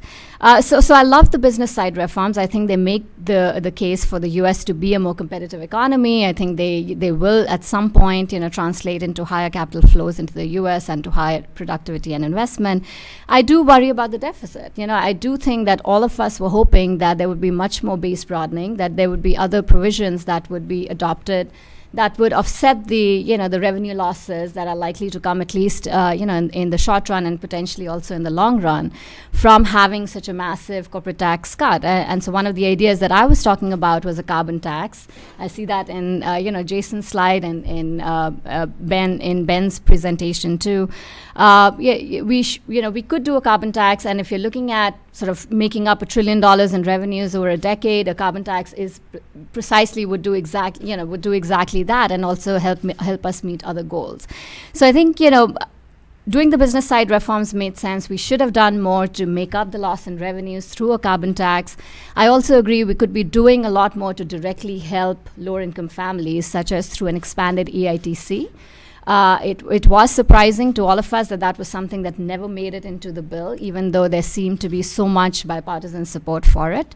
And I also worry about the fact that the individual tax provisions are going to expire at some point, and you know, all the positive impacts that we're likely to see through those are going to go away. So I do hope that in round 2 of the tax bill, some of these considerations are taken into account. But I do think that, you know, the business side reforms made sense, and we now need to figure out, well, how do we actually get the revenues to make it happen, and not have the sort of the, you know, the negative growth impacts and the negative potential investment impacts that come from that. Ben Page, you had worked on the modeling for the TCJA. I'm wondering if you could talk a little bit about why there is this somewhat dispersion in the estimates amongst the models that came out from TPC, from Penn Wharton, from the administration, from CBO. What accounts for the fact that, I mean, the numbers to some extent are all over the place? I mean, some of them are clustered together, but there are some outliers there as well. So I think that maybe surprisingly, and there are varying degrees of transparency in the estimates, but I've looked at them, and a lot of the differences really come down to one thing, and that's the impact of the TCJA on foreign capital flows. So the big differences between the estimates come in the degree to which they think that the capital stock will increase as a result of the bill. Most of them don't seem to incorporate a big response of private saving, and that's consistent with empirical estimates. We don't see a private saving respond a whole lot, be very sensitive to after-tax returns. So I think that's kind of a consensus. You don't see a big range in the labor supply response between the estimates, partly because there aren't huge changes in taxes on wages and salaries, marginal tax rates on labor income.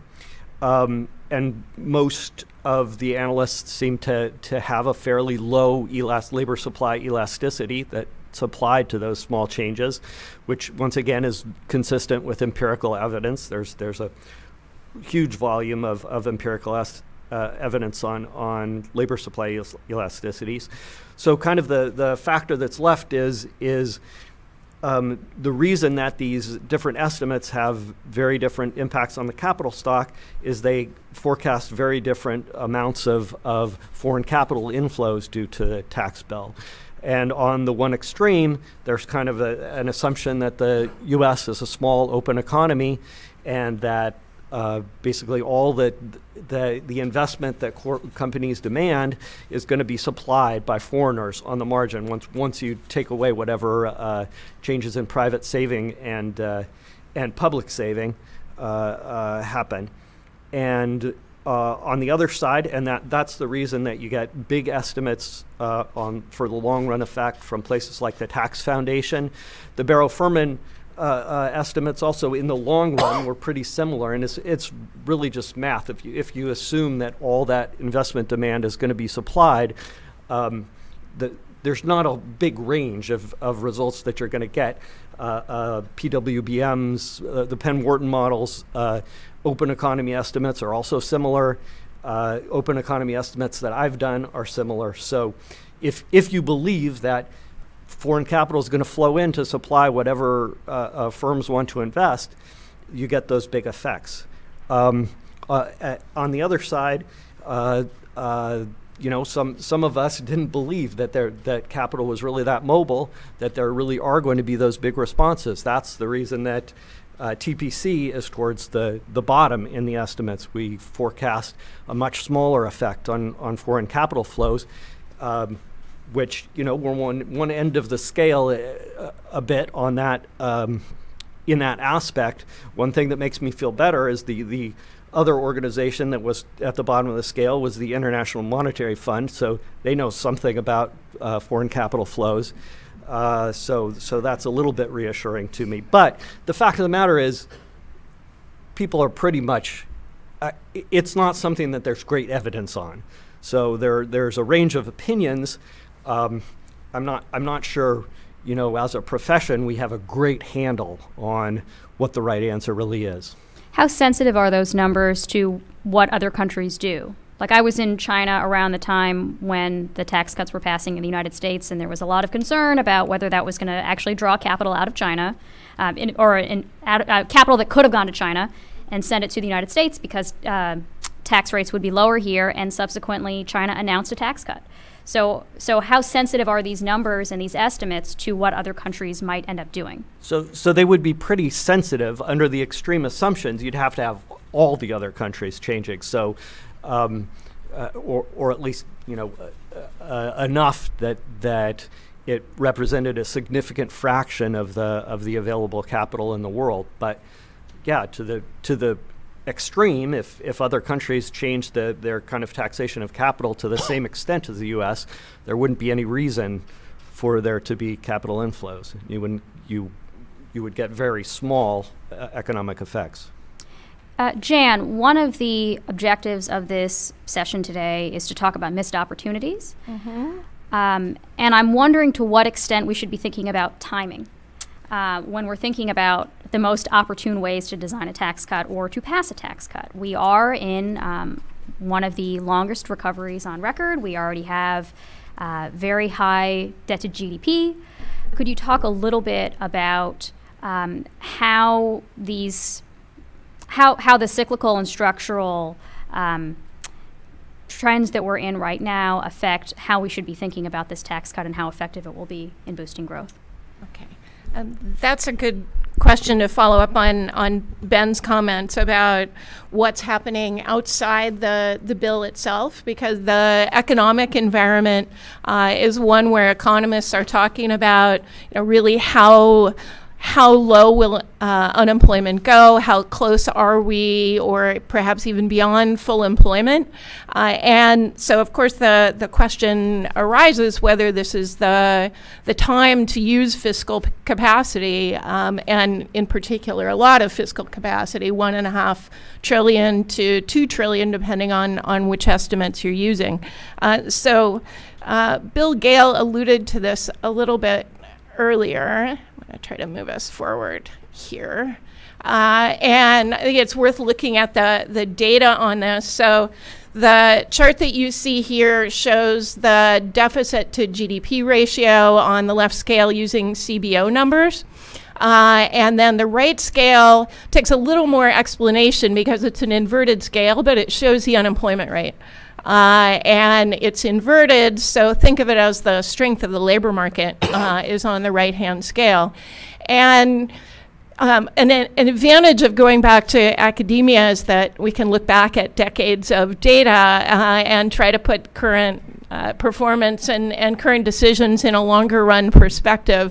And so that's what you see in this chart, is there's a remarkable coherence historically between movements in the deficit and movements in the strength of the economy, which is a way of saying that deficits are typically cyclically driven, and while the levels can get out of whack, which gives you deficits that persist over a longer period of time, the dynamics, the movements, have a strong cyclical component historically.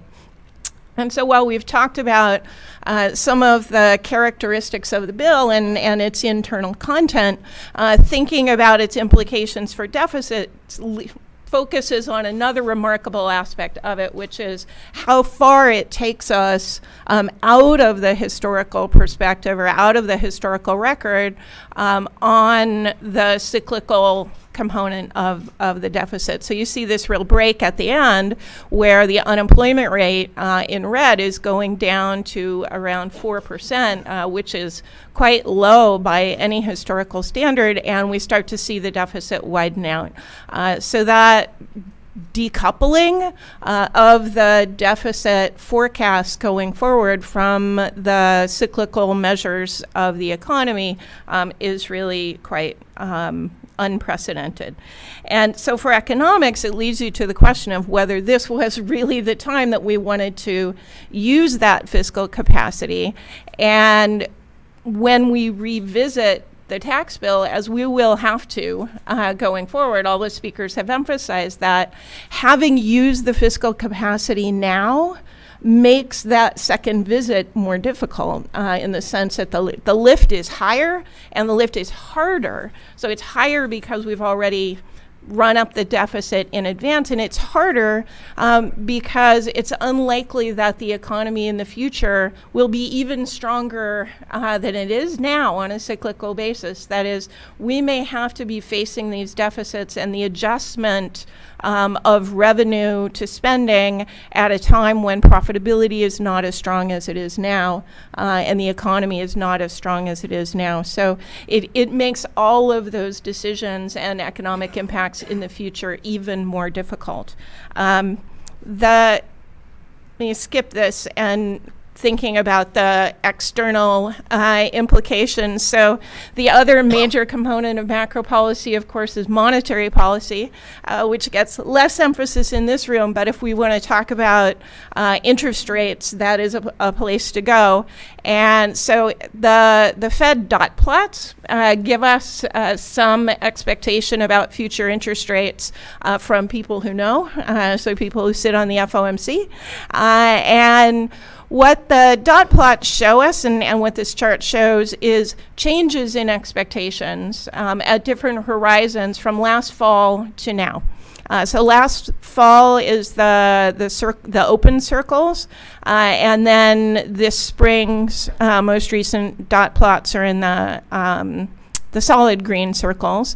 And there's a very modest change from last fall to now. So I think this is consistent with other warnings not to try to read the tea leaves too much, because the movements are very small. But there is sort of an upward movement in the lowest dots. That is, people who were expecting the lowest interest rates have revised up a little bit, and maybe a little bit more movement on the top as you go out. But we've seen strengthening economic growth. There's more expectations of Fed tightening. So there is broad upward pressure on interest rates, and that's reflected here. Little movement on the far right, which is the long-run forecast. And this is also consistent with Jason's argument on the economic side that even if we're seeing stronger growth in the short run, longer-run forecasts haven't really changed very much. And the interest rate forecasts reflect that change. So but regardless of what is moving the dots, the fact that they are higher, that interest rates are moving higher, makes the lift on the fiscal side more difficult. That is, it makes the stimulus weaker because the interest rates, because the monetary side is tightening, and then it makes the fiscal side more expensive because the deficits have to be financed. So everything that these movements we're seeing on the outside, I think, make the internal workings of the bill and it's revisiting it in the future more difficult. So as daunting as some of the changes that Ben and Jason talked about earlier seem already, when you look at the external forces, it's not the most cheerful message I'm going to give. So Mitchell, speaking of timing, I'm wondering if you could comment a little bit about the timing of the corporate tax cuts, given that, as has been noted, corporate profits are at a record high, equity financing is quite cheap right now, interest rates are low, companies are sitting on a lot of cash, all of which suggests, as I think Jason had mentioned before, that if companies aren't investing, it's because they're not seeing opportunities out there rather than the fact that they don't have the money or they don't have the financing, essentially. So I'm wondering if you could comment on all of that. Let me get there with a slight detour. So as Catherine said, I come to this from finance, and so the way to sort of understand the motivation behind some of the international provisions and therefore help us understand, as Catherine says, what the implications are, is I came into this picture that it comes from the Federal Reserve that looks at the increased cash on the balance sheets. And so from 98 to 2014, it increased from about 800 billion to about 3.2 trillion. Now, to her question, there's a couple of reasons why firms hold cash. Number one reason is precautionary savings. I want to make sure I have money so that if a project shows up and I go to the capital market and they say no, I can fund it. This picture is very hard to explain with that, because what you see is if it increases 3x, that means the world's become more risky or capital markets have become less liquid in the last 2 decades. And more interestingly, pre-2008, post-2008, it's exactly the same. So apparently 2008 was not on the radar of anybody's risk. The problem, second issue is in terms of taxes, and that's where the money was potentially trapped abroad. This picture can't tell you the answer to that because we don't know where the money is abroad. Fortunately, our friends at the Bureau of Economic Analysis got about 11 years of data, and if you look at the increase in domestic cash, multinationals or domestic firms, it goes up about 80% over that 11-year period. If you look at the amount of foreign cash, it goes up by about 5x. So if I want to explain the increase, I need to have a story about these foreign subsidiaries. And there's basically 3 things that go on. As we've talked about, if you think about in 98 when it starts and you ask where the money is abroad, it's in foreign countries, but it tends to be in big economies. In the United Kingdom, in France, and Germany. If you look at the fraction of cash and the fraction of sales held in those countries, they're very similar. By the time you get to 2008, a lot of the cash tends to be held in relatively small economies. Belgium, Luxembourg, Switzerland, Ireland, the UK. Why? Reason number 1, foreign tax rates came down, the US didn't, so I wanted to move money abroad. Reason number 2, the desire to do it isn't sufficient, you have to have a mechanism. And so in 97 and 98, we passed a set of rules called check the box. One of the unintended consequences, it made it easier to set up foreign subsidiaries and move income across these countries. Third thing is the way we produce used to be physical capital. You take rubber, glass, and steel and you make a car in Detroit, and I know you made it in Detroit. As you move to intangible assets, the physical location becomes more difficult. So what happens?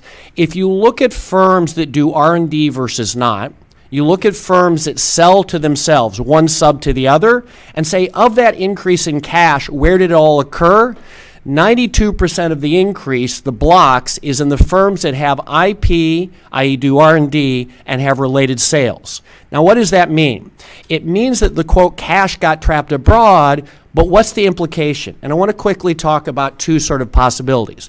Catherine's question is, now that there's no toll and the money can come home, and you see it coming home, or it isn't relevant, what's the effect? Let's look at a macro and then a micro effect. The discussion is all this money is trapped abroad. And I want you to draw a picture in your mind of what you think trap means.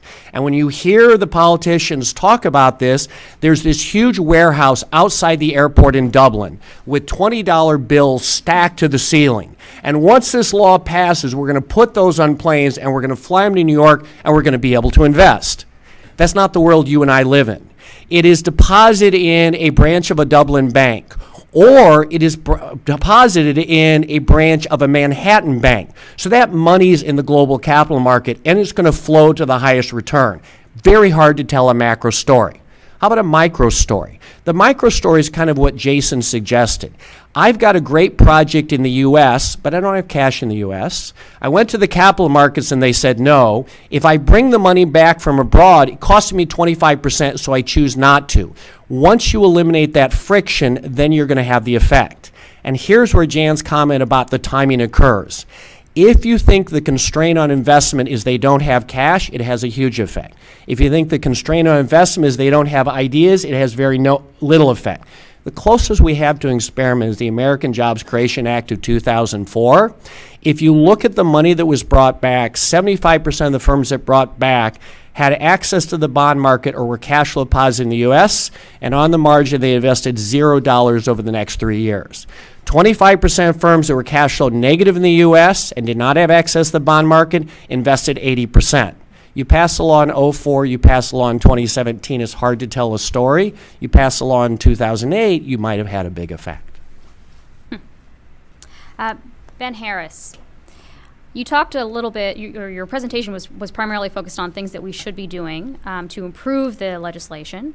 And by the way, as some of you may have seen, President Trump again said last night there is going to be another tax bill this year, although I wouldn't hold my breath for that. But in any case, I'm wondering if you could talk a little bit about whether there are provisions in the bill beyond just the deficit effect that weigh on growth. Are there things that actually will slow growth in this bill? So let me sort of answer your question by saying I think that big tax reform should solve big problems, right? If you're going to spend $2 trillion, you should get something for it. And I'm sort of hard-pressed to have anyone make the case that this tax reform bill solved any really big problems. Our corporate rate was probably too high. There were certain distortions in the tax code, but it's not worth $2 trillion. And so, I think that one of the missed opportunities was addressing some of the really big problems in the economy. And if you're going to ask me if I want to prioritize some of the largest problems, one of the biggest problems has been decades of stagnant wages. And, maybe on the margin this addressed that. This addressed it through, there's going to be some more capital in the economy, and hopefully we get some more factories and some more investment. Maybe you get some extra software, and that filters through to wages, or maybe that's bigger than I'm anticipating. But this is $2 trillion, and we didn't solve any big problems. And as Jan just noted, not only do we not solve any big problems, we just forfeited an opportunity to solve some really big problems in the future because we've spent all the money. So, I think that's one of the biggest problems, which is we've accelerated our deficit concerns by a few years, and we've given up the opportunity to do some really good things in the future. One thing that I don't think you mentioned, but I'm curious about is if we're talking about raising workers' pay, we're thinking about how do we help low-wage workers. What about payroll taxes? I don't think that came up in the presentation. So, I've been a proponent of just cutting the payroll tax, and I don't think there are a lot of people that share my view. Some people say don't cut the payroll tax because it undermines Social Security, but we had several years of a 2 percentage point cut in the payroll tax without a single implication for Social Security. This is an accounting mechanism. We can solve this. It's taking money from one bucket and putting it in another. If you want to give workers a tax cut, just give workers a tax cut. If you want to boost after-tax wages, just boost after-tax wages. And the most direct way to do that is by cutting the payroll tax cut. By cutting the payroll tax. And I get the argument for cutting the corporate tax rate, but I just don't think it's direct enough. And I actually think that the accounting mechanism by which we have payroll taxes in people's mind paying for Social Security and income taxes paying for everything else has been to the detriment of workers. I mean, TPC has been terrific at putting out estimates showing the sort of maybe surprising number of people who pay more in payroll taxes than they do in income taxes. But we get income tax cut after income tax cut, after corporate tax cut, after estate tax cut, and we've only had this tiny payroll tax cut over the past several decades. So, I think it would be good for workers if we just had one income tax, we incorporated the payroll tax in the income tax, maybe had the burden the same, but next time we spend $2 trillion, maybe some of it will go directly to workers instead of all to everyone else. Ben Page, two of our presentations earlier today talked a little bit about the distributional consequences of the tax cut, but shied away from what the growth consequences of that distributional impact would be. I'm wondering if you could talk a little bit about how you think in your modeling about increased inequality and how that affects growth. Is that something that TPC has done research on or is thinking about? So there's a number of ways where by which increased inequality could affect growth. Kind of the classical viewpoint is, if there's more inequality, there's kind of more incentive to do better. If you look across countries, the research hasn't been very kind to that assumption, and a lot of times you see strong growth in countries that have a strong middle class and actually are more egalitarian. So, I think a lot of times people talk about the growth implications in the short run. That if you're trying to do a short run stimulus, it's much more helpful to have that targeted towards the low end of the income scale than a high end. This tax bill certainly has a stimulus effect. I don't think that was the goal of it. So the fact that it was targeted towards the top end and that probably makes that stimulus less than it otherwise would be. That's probably not a foremost concern in most people's minds. One thing that I would say that's maybe was implied but missed a little bit. So Jason in his talk, and I think Ben alluded to it also, talked about the difference between the impact on GDP and GNP and national incomes. And I kind of didn't finish my thought when I talked about the difference between macro estimates largely coming from capital inflows. Kind of an implication of that is that they're not really as far apart as you'd think. If you go to national income, those various estimates would be a lot closer and a lot smaller, to the extent that a lot of financing comes from foreigners. But that is talking about kind of the overall pie and not the distribution. And if there's a bunch of money coming in from foreigners and increasing the capital stock, those foreign investors are going to need to hire people. You expect wages to go up, and domestic firms have to pay those same higher wages, so their profits should go down. So kind of in terms of the direct distributional effects of the bill are quite bad from the point of view of not being progressive, from point of view of being regressive. But if you did have this kind of big foreign inflows, I do want to say that there is this positive effect. Even if national income's not going up a whole lot, you can kind of get a distributional shift towards workers and away from owners of capital. So you're talking mostly about the supply side as opposed to demand side consequences of. And yes, and I think just largely because of, well, kind of, what Jan was talking about, at this point in the business cycle, it's just, your demand side effects aren't really what you want. Like you're not looking to provide a lot of stimulus to an economy when the unemployment rate's already below 4%.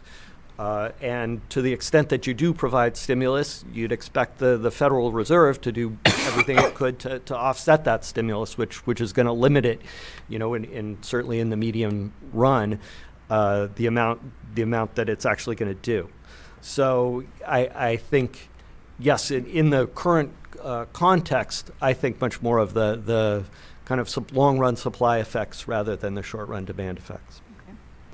Aparna, you mentioned, I think before, and this seems to be sort of the conventional wisdom amongst economists, that what we want out of any sort of corporate tax reform is to broaden the base and lower rates, right? I mean, this is sort of the mantra. Jim Hines at the University of Michigan had given this paper, I think at the Brookings Papers on Brookings Papers on Economic Activity. Thank you.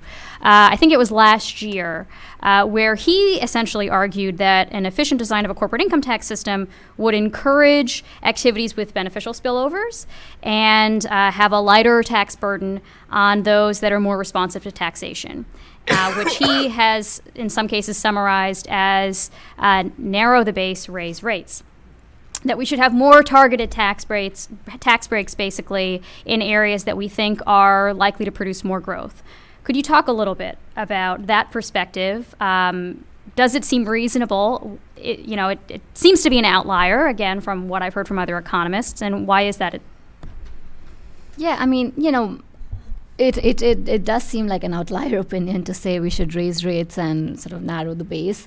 All we, in the, at least the corporate side that we, the mantra has always been, we are sort of losing out by having really high rates. And yes, we could be better off if we actually cut rates and tried to broaden the base. Because there is research, as I mentioned, that says that even a high headline rate, and you could argue that effective rates are actually lower than the headline rate of 39.6% that we used to have, but yes, effective rates were still relatively high compared to the rest of the OECD, and so maybe if we cut rates but we broaden the base, we have some of that in the current tax bill. They do limit interest deductibility. I think on the individual side there is some attempt to broaden the base, as Ben mentioned, with the SALT deduction and the mortgage interest deduction. Again, nobody had imagined that those would be things that could ever actually pass in a tax bill. So I think you have to give credit that they did go after that kind of base broadening. We did see some of that, but obviously what you have at the end of the day is still a bill that's adding hugely to the deficit. And as Jason mentioned, it's very tough within the existing tax framework, I think, to even design a bill that would be revenue neutral, because there is just a limit to how much you can broaden the base. So I do think sort of having higher taxes outside the tax base, like having a carbon tax, could be a potential way to fix that problem that we're seeing within the current system. That yes, we all agree cutting rates might be beneficial. We all agree broadening the base is beneficial. But even then, we're stuck with this problem where we have trillion-dollar deficits over a long horizon. So I do think sort of raising rates where such as through a carbon tax, where we understand that there are externalities. That's something that, again, both sides could potentially agree upon. And then using some of the carbon tax revenues, not just to cover the deficit loophole, but at the same time to maybe expand something like the EITC that would be directly beneficial to low-income families, I think, is something that should have been part of the broader package. Yeah, I do think that, they tried to do some of the base broadening. We did see rate cuts, but you're right, we sort of need to step outside the current system and look at other potential areas where tax rates could be raised, which are sort of addressing other externalities that we're not even talking about. Mm-hmm. Catherine, can I follow up yes, on that? Yes, please. I have maybe a little discussion in the panelists. On the tax targeting point, just a different angle on that is when we talk about the focus on investment and growth in the capital stock, and that feeds through to wages and growth and the positive effects of the tax bill. We're sort of implicitly assuming that capital investment will drive productivity, and that because we're not thinking that capital investment is good just for its own sake, though it contributes to GDP directly. But what we're thinking is that there's a mechanism that connects it to productivity growth. And when you look at the data, I mean, the investment's been weak since the early 2000s, and across all types of capital. So there's a big gap that's built up because Tobin's Q has been strong, profitability has been strong. So investment has been sort of puzzlingly weak for a long time. And so it seems natural to try to, tilt the tax code to try to compensate or try to improve performance there. So that's the time series. But when you look at the cross-section of investment, the strongest parts of the growth in the capital stock have been structures like the oil and gas investment, a little bit in telecom, which is mostly towers. And then investment's been very weak in manufacturing and traditionally equipment-intensive industries.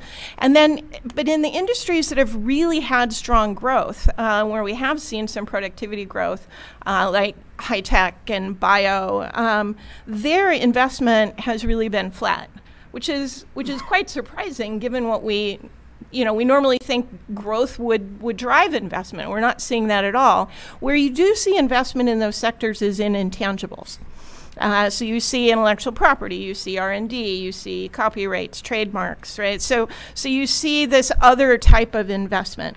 And so I was really struck, if we're thinking about tax targeting, by the results in the Barrow-Furman paper, that the one area where user cost goes up under the TCJA is for R&D. And so as we go forward and think about fixes, sort of having a more nuanced approach to capital, and not just that, promoting equipment investment is good for the economy, but thinking about what promotes productivity growth might lead us to a more careful treatment of intangibles. And usually when we hear about intangibles in this discussion, it's the international and tax avoidance and all of those concerns. But domestically, thinking about the incentives for productivity growth and not just capital, not just accumulating blocks of machinery, might lead to a little more nuance in how we do this. And just to add to that, one of the discouraging things in one of the slides that was up was the big negative effect on R&D, that that was kind of a sector that got hit by the tax bill rather than improving the returns. And if anything, if you're thinking about productivity, that might be on the top of your list of what you would want to encourage. I mean, on that, doesn't the FDII sort of give you that incentive a little bit? No idea. I mean, you tell me. Yeah, there are sort of other international tax provisions that try to provide that, incentive in the U.S. for locating intangible capital through FDII. Ben Harris, over the last several years, particularly I would say in the second term of the Obama administration, we heard a lot about rising uncertainty and what role that might be having on the economy, on companies' willingness to invest and make various decisions and hire and so on. I'm wondering what you think of the fact that there are a number of provisions whose future remains uncertain going forward in this tax bill, and how that is likely to affect business behavior and consequently growth. So certainty is a good thing. I feel pretty comfortable saying that. I remember my first stint in the Obama administration, I was in a room with a bunch of, I'll just say, business leaders, and they were sort of lamenting to another senior member of the administration about how the lack of certainty in the tax code is making it really hard for them to do business. And the response by this other person was, well, what if we just all agreed on a higher tax rate? Would you be happy? And it was like silence, right? So certainty is good, but other things are good as well. So I do think that some of the near-term provisions that expire are problematic, particularly when it comes to investment. And companies have been subject to a constantly shifting schedule for depreciation. It seems like every other year going back to 2000, and that's got to be tough. I mean, it's never been my job to decide when to make a decision about investment or not. But I've got to imagine that all these shifts and all these anticipated shifts and putting different probabilities on whether or not Congress will enact something the next year makes the job of corporate managers really hard. So not to mention the fact that the IRS hasn't written a lot of the regulations that flow from. And so, I think it's a problem. I think it would be nice to have a permanent tax code and one that doesn't expire. A lot of that's built on budget conventions. And I get that, but I think that particularly with respect to investment, my speculation has been it's just got to really make the jobs of corporate managers really difficult. Mitchell, I was going to ask you for your thoughts. The other thing that we haven't talked about is the role of the tax code in creating or dampening financial fragility. So the current tax code says we would like you as a corporation to not use equity, to use debt, because we will pay 35 and now 21% of it. And I assume the social objective is there's nothing more valuable in an economy than a highly levered, fragile corporate sector. Okay, good, because sometimes people don't pick up my sarcasm. So dropping the corporate tax rate reduces the incentive to have leverage, so that's going to create deleveraging. The cap on interest deductibility, especially the real high ones, will reduce the leverage. So those both tend to promote financial sort of resilience. What happens with the next recession, though, is some of these things are going to flip the other way. So you were a relatively low-levered firm, and that 30% limit wasn't binding, and now it is. And it used to be that your taxes would disappear as your income did, not so much. The other provision that we haven't talked about is we've also eliminated carrybacks. And carrybacks were always a way for the tax code to take on some of the risk. And so it's not just the levered firms, but even some of the low-levered, when times are bad, all of a sudden they're not going to get those refunds. And there's no discussion now because the economy is good. 2, 3, 4, assuming we don't reverse things, out. As an academic, it will be fascinating. As a member of society, less so. Well, what has been the track record so far in the data? There is no data yet. So there's lots of discussions. And part of the problem is they don't always implement it until the law changes. So some of the people that I've talked to said a lot of these highly levered transactions are going to disappear. Others say we think there's no effect. I don't believe those guys.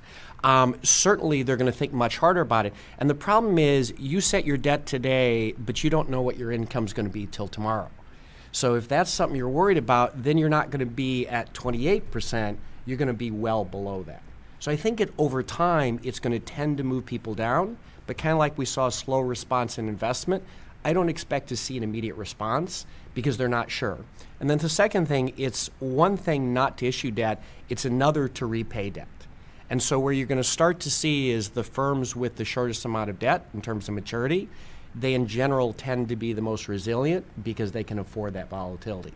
It's when that longer-term debt comes due to see whether it's actually rolled over. And can we just add one thing, which is on the individual side, when households have two long-term planning problems. One is home ownership and another is retirement. This has injected more uncertainty into both those. So on home ownership, you have no idea whether or not you can continue to deduct the property taxes beyond 2025. I mean, there is some probability this will be continued. There'll be some probability this will be so unpopular it'll get rolled back, and there's be some probability that it will go back to prior law. It makes the homeownership buying decision for some taxpayers really difficult. The second thing is when it comes to retirement saving. Retirement saving, we spend tens of billions of dollars subsidizing retirement saving in this country. Most of it is based on the concept of deferral, which is you can take a deduction today and then repay at lower rates when you retire. If you have constantly moving income tax rates, that makes that calculation really difficult. So not only has it complicated the decision for companies, but for American households, their two biggest long-term planning decisions, whether or not to buy a house and how to save for retirement, has also gotten a lot harder. I also wonder if individuals, if you're thinking about the future of the retirement system, are concerned if it's even on their radar screen about the future of Social Security as a result of the fact that we've taken on, $1.5 trillion, $2 trillion worth of additional debt. Yeah, I mean, look, this whole plan and all the distributional effects look really different if it's followed up later with big cuts to Medicare and Social Security. Right, like if this was a plan designed to lower revenue that would basically force Congress's hand in reforming or cutting those two programs, all of the distributional tables that TPC has spent so much time doing go out the window, and things look really different. If you want to sell someone a bill of goods, sell it to them in one step, not two, and it will change how we talk about growth going forward. But it has massive implications for the well-being, obviously, of older Americans. Mm-hmm.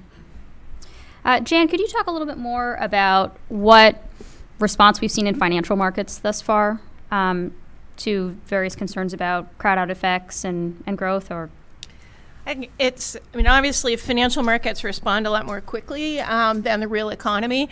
But the difficulty is you don't get the ceteris paribus experiment. You don't get to hold other things equal. And no surprise to anybody who's been watching markets, there's been a lot of volatility since the beginning of the year, probably driven by things that are not just the changes in the tax code, because trade has played a big role in that. Discussions about, a wide variety of policy changes. So I think I wouldn't want to extrapolate from that. What you can see, I guess, is changes in, it's easier to look at fixed income markets, so you can see what's happening to rates, and both Jason and Ben talked a bit about that. There is a bit of an uptick in inflation, which from the Fed's point of view is encouraging, because since 2014 there was a downturn in inflation. And inflation expectations have been pretty steady, but sort of the break-even inflation rate that you would get out of TIPS markets had declined, and so that led to more concern about a weaker economy. That's picked up, and that break-even inflation rate last year, or prior to the upturn, was below 2%. It was around 1.85, and now it's over 2. So there's been a little upward movement on inflation. Obviously, tax cuts aren't the only thing that's been changing. The upturn in global economic growth plays an important role because these are global markets, right? This is not, even though it's U.S. Treasuries, it's not just a U.S. market. So that's putting upward pressure on those as well. So all of what's driving them, I think, is a much harder question than what their impact will be on the fiscal side. And higher rates, as we said before, make the lift higher on the fiscal side because it makes the debt more expensive. And just to echo what Jan said about how difficult it is to interpret what's happening in financial markets, they're forward-looking. So they probably started to price in, as soon as Trump was elected, started to price in increased deficits and reduce taxes on capital. I mean, those were the proposals all along, and with a Republican Congress, it was highly likely that something with those two features was going to pass, and then it just gets more and more likely as you get closer. So it's not like you can look at when the bill passed and say, oh, what happened to markets then, because to a great extent they were expecting it. I guess the question is, why hasn't the 10-year gone up even more? Given that we've increased our debt, our future deficits. You mentioned what's going on in the rest of the world. Europe has announced that it's ending QE, which should be raising rates there, and so therefore making investors demand higher rates here. You have Fed roll-off this year, which means that you're dumping even more supply of treasuries onto the market. So you have greater supply and potentially less demand from investors. Why haven't 10 years gone up even more? I think Ben sort of gave a prelude to the answer to that, or the likely answer to that question, which is that all of those things have been telegraphed well in advance. So if markets really are forward-looking, and we hope they are, then those would have been priced in. So the exact timing it is not known to the markets in advance, so you can see a reaction to that. And so these kind of modest increases are reflected in the data. So one thing I would say, we had an event at Kellogg a few weeks ago, and Bob Rubin came out, and so he's a good person to ask your question. So I asked him your question, which is, why haven't rates moved more, and perhaps more pertinently, will they move? What would make them move? And he said that, this was in a public forum, so I'm not speaking out of school, literally. And he said that they haven't moved so far. This was in the context of the bond market vigilantes, the famous vigilantes from the 1990s. And he said, but when they move quickly. So he didn't really give much comfort. Yeah. Ben Page, how will the Tax Policy Center, or how should others in the future evaluate whether the tax cuts are working, whether they are boosting growth, whether these forecasts actually delivered, given that there's so much other noise in the economy, right? This is always the challenge for macroeconomic research. What should we be looking for, and how will you be evaluating in real time and retrospectively whether the bill did what it said it was going to do? So I think Jason and Ben both kind of touched on how difficult it is to evaluate given economic data, because you just don't know the counterfactual. You don't know what would be happening if the tax bill hadn't passed. And I think Jason even said that, people who try are making fools of themselves. So I'd want to be pretty careful. The main thing I would look at is investment. I mean, that was kind of if it's working, it should show up in investment. And as Jason showed very well, it's hard to see it in investment, so because of the natural fluctuations, and because of not knowing what would be happening without the tax change. That's certainly what I would be looking at, though. I think if you saw kind of big swings, you might plausibly make an argument that the tax cut had something to do with it, or on the flip side, big swings down, that, boy, it sure doesn't look like it's doing what it was billed to. But there's always going to be other things going on.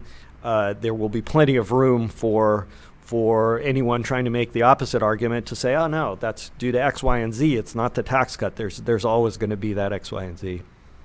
Mitchell, do you want to weigh in at all about what indicators you're looking at? I'd like as you said, look at the specific ones. So it's really nice if there's a discrete change. So it would have been a much better experiment if they'd passed the law in July and said any investment for the next 6 months doesn't get immediate write-off, you do it later. Coming further down the road, the R&D one will be fascinating. Because, at the moment, it's the same as it's always been, but when all of a sudden you have to amortize, to what extent do they shove that forward? And that's kind of what you're looking for, is on the margin, are you making an investment you otherwise didn't? And so these discrete changes are the nicest place to go look. The fact that so much changed here, that doesn't make for a great experiment whether it's good policy or not. And is it fair to evaluate what's happened in markets so far with increases in buybacks and dividends? And I think it's hard to tell because there's been so much change in both demand and supply. So when that money comes back, it will, the firms will invest in financial or real, or they're going to give their investors and they'll invest in financial real because the money's got to go somewhere. And so then you start to look for disruption in the financial markets. We talked about the limit on interest deductibility and the lower tax rate. We talked about interest rates on governments, but how about corporates? That's going to, over time, reduce the supply of corporate debt. There's also the change in demand for corporate debt because those trillions of dollars that were held abroad, they were held in financial securities because there really wasn't a real asset to buy. Otherwise, they would have bought it. So when they bring it back, do they park it in fixed income domestically? Probably not so much. If they really had that much money they don't need, they give it back to investors. Do investors then go and effectively buy the same fixed income that we held through corporations? Now there's no disruption. That would be a really unusual outcome. Or do they get out of fixed income and get into riskier assets, equity, create a run-up in equities, or do they get out of fixed income and invest in real assets? And so one other way to think about your government bonds is, to the extent we get more optimistic on how the economy is doing now, we see shifts to equity. Well, that's dampening the demand for interest rates. So that just adds another factor to make it hard to interpret why rates haven't gone up by more.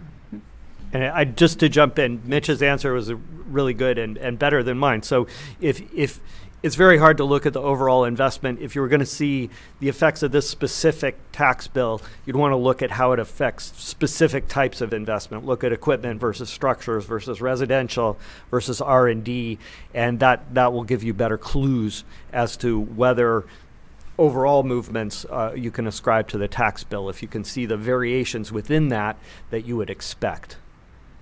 So one point and one question. The one point is that that increased investment is a necessary condition to higher wages. It doesn't guarantee it, but it's a necessary condition. Aparna's written a lot on this.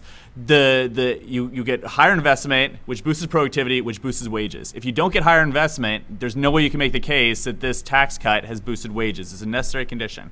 That's one.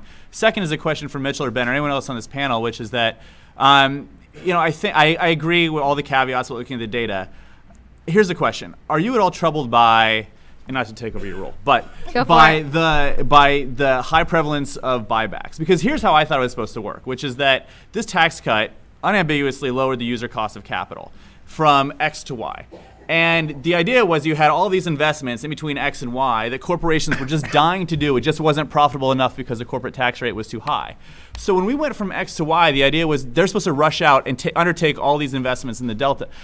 When they're not doing that, when they're just giving money back to taxpayers, which goes to other productive investments, but those corporations are not evaluating all the other productive investments. They're just evaluating whether or not they're investments in the delta. So, should we be troubled by the high prevalence of buybacks in this context? Ben, you want to go first? And if you know is fine. So, I guess, first of all, yeah, I don't actually know kind of the macro, how everything adds up. There's a lot of anecdotal evidence.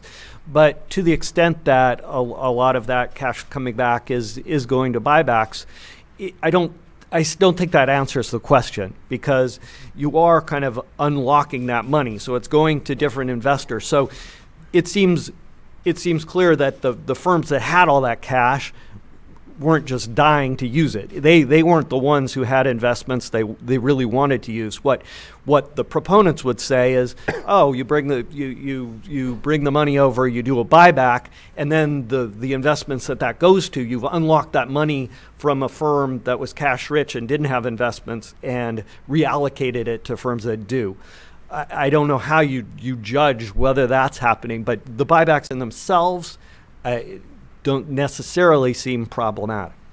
Yeah, I was going to say, coming from a corporate finance, I actually like this result. I was worried otherwise because partially, especially the international piece, most of those firms that were bringing back money were not short of cash in the U.S. internally and had really good access to capital markets. So their constraint wasn't money, it was ideas. Historically, what we've often had in corporate America is when I have extra money, I go invest in more stuff. I start with my great ideas, and then I do my good ideas, and then I do my okay ideas, and then I do my dumb ideas, and then I do my really dumb ideas. And so in some sense, cutting it off at zero, I consider a huge success. You also have a bunch of changes in the industry in terms of where these investments are. To get into any business where you need a computer base, 20 years ago required an enormous amount of capital to build out that infrastructure before you do it. Now, because we've outsourced this through cloud computing, instead of a few of these firms investing massive amounts, I've got a whole lot of them investing small amounts. That means each loss tends to be smaller, but I think if it goes back to the equity markets, you return as a buyback, and then the question, you invest in financial assets, you invest in real within the corporation or others. Think about things like consumer product firms. They for years developed most of their products internally.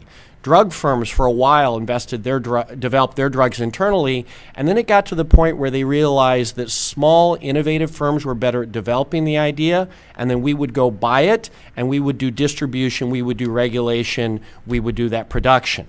You see the same thing in consumer products. Instead of developing most of those food products we have now, vast majority of that innovation often is happening in small firms, and then they need it only to buy that acquisition. So they're going to need a war chest, but usually that war chest is one they can access. But what's the mechanism by which returning money to shareholders enables that process? I get a dividend from Apple. I'm not going to eat the whole thing because I've eaten plenty. So now I've got to figure out where to do it. And I can recycle it into treasuries, but that's too safe. I can put it in other public equities that actually need the money. They're the ones raising. Think of IPOs. IPOs are down. But a vast majority of that money now is invested in the private capital markets. So think of private equity, think of venture capital, think of other alternatives. That's where the demand tends to be. And if you think about the friction of accessing the capital market, a large, successful, established firm like Apple has pretty good access. It's the smaller ones that have more difficulty. And so both the access to the capital as well as the cost of capital, I think, can be more instrumental of those. Yeah, but if you look at NFIB surveys, small firms don't say that they're having trouble getting loans. They don't have trouble getting the capital that they need to invest in their great ideas or mediocre ideas. In terms of number of small businesses, that's sort of the growth, most of them. Restaurants, auto repair, dry clean, et cetera. But the vast majority of that sample is small businesses that are going to grow at reasonable but not multiple X. They're not where the capital is. To your point, the bank system's pretty good. They've had 5-6 years of equity profits. They can fund themselves internally. So right, they don't need it. It's the ones who want to grow at multiple X's, and banks are unwilling to lend because they're too risky. They're relatively new, so they literally have no profits. It's that subset. Small number of firms, to your point, but where maybe some of those more growth opportunities are. Yeah, I just want to reiterate what was said. Looking at wage handouts, bonuses, looking at stock buybacks, that's not where the economics says, that's not the way the tax cut is supposed to work. So I do think it suggests an optimism in the economy. I do think it suggests, when you look at companies saying we have CapEx plans that we're really excited now, we will be investing a lot more. I think it is interesting to look at that. I think it does suggest that people are sort of excited about the tax reform, tax cut, and they're excited about investing. And, we should look at indicators of investments in different types of assets. We should also be looking at things like inversions, which were a big issue before the tax reform happened, where we were noticing that a lot of U.S. headquartered companies were saying, okay, we're inverting to a lower tax country. I also think looking at repatriations is interesting. But the actual mechanics of how the tax cut is supposed to work is by changing the rate of return on new and profitable investments and saying, okay, now it makes sense for me to invest in this in this project because my after-tax rate of return is a lot higher. And so that is a much longer process, and you will have to wait for it. These are indicators that companies are, excited about the tax cut, but this is not how the tax cut works. One other thing that you asked what we should be tracking. I mean, one other thing that I think that some people are concerned about is on the international side are incentives for multinationals to go ahead and accumulate tangible assets abroad to lower their minimum tax liabilities. So, if you have a lot of IP and you might be subject to the GILTI, which, as a quick digression, GILTI and BEAT win the award for best acronyms in a tax code ever. So are these companies that have a lot of intangible income going ahead and just buying, I don't know, factories in Romania in order to lower their minimum tax burden? I mean, that's one thing we have to watch closely. I think we're going to take some audience questions now. Anybody? Yeah, so one thing that's been puzzling Wait for the mic, please. One thing that's been puzzling me is R&D. So far, everyone seems to have been taking this at face value, that at some point, forget when it is, companies will have to start amortizing R&D. But I always thought, when I saw this, that this was an example of tax policy humor, that essentially, some Republican staff members were sitting around and saying, well, we need so and so much revenue in these years, and so what can we put in there? Oh, I know, let's make companies, amortize R&D, that'll get us so much revenue. Nobody expects it to come into effect. And it just, the nature of it is such that it just wasn't ever intended to be serious. Am I wrong? As far as implausibility, I would rank that below what happened in 2010 with the estate tax, which feels like it's the high bar for, I can't believe it just happened. So while I agree, that you could imagine a world where it was rolled back, crazier things have happened in the tax code. Right. Yeah. And the sequester was intended to be so onerous that it could never go into place. And here we are. So lots of comedy in public policy. Lots of comedy. Right here. Thanks. Joe Fleming with the Pew Charitable Trust. I was wondering to what extent the panelists see variation in economic growth as a result of the tax bill across states, and how the variation is predicated on whether or not those states have an income tax.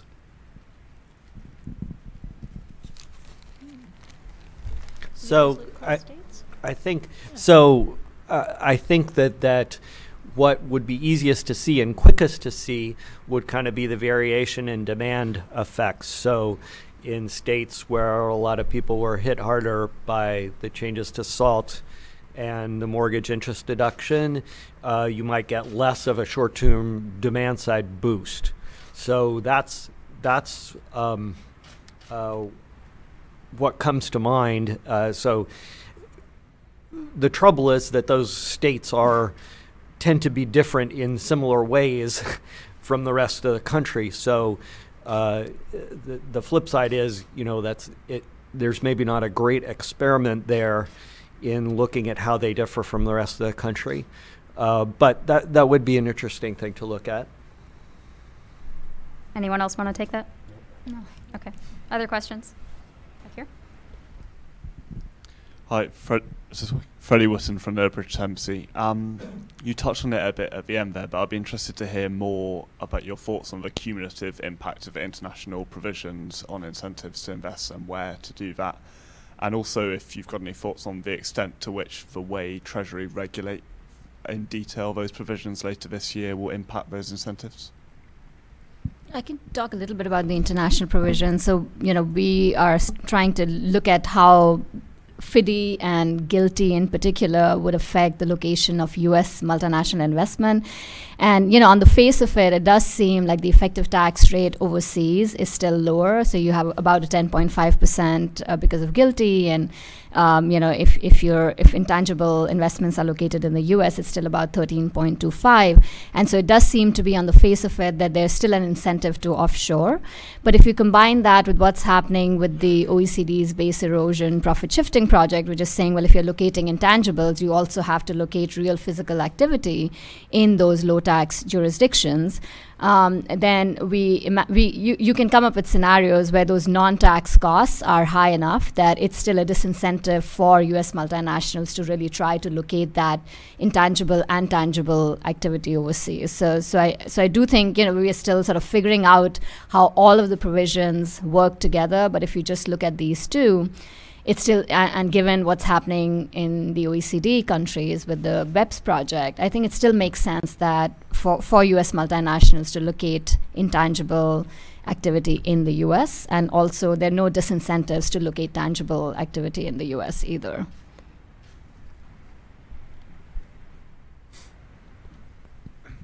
Hi, Frank Clementi, Americans for Tax Fairness. I'm just curious what folks feel about the CBO's analysis on the international provisions. That the evidence was that we're losing about $300 billion a year in revenue from profit shifting, but we're only going to recoup about 20% of that through these international tax changes. So in other words, $235 billion or so is still going to be shifted offshore every year. This is revenue loss due to off profit shifting. Yeah, I mean, I think it's really tough to model. I don't know what CBO is assuming about, what that profit shifting, how that profit shifting would change under a new regime. I mean, I guess the assumption is, there's still sort of some incentives to locate that activity overseas, and how much repatriation would in fact happen as a result of this, would affect the revenue estimates. I haven't sort of looked at what they're assuming about how the international tax provisions would work. I mean, what I had read was that they're still sort of figuring it out, and it's unclear just how all of that would work in terms of revenue gains in the U.S. But I don't know, has anybody sort of looked at that? I haven't. No. We have an emailed question, which is, a boost in growth can occur only through significant increases in investment jobs and job productivity. Given that we have practically reached full employment, who and where are the workers needed to grow the economy to the levels promised by the Trump administration? I would imagine it's not so much employment, but the wage growth. I think that's the missing piece of the puzzle, and the idea was not, the economic theory has never been that this would lead to higher employment, but really that the higher productivity would lead to higher wages. So yes, we're at full employment, but we're still, we're still seeing wage stagnation, and so maybe, that's sort of the part of the puzzle that. Just one addendum to that is that, while we're near in some, to the extent we can measure full employment, we're definitely near there. There is probably some small way to go on participation, because the participation rate remains low, and so a stronger labor market, the historical data show does tend to pull people back into the labor market, and so in addition to the wage effect, you could hope for that, especially.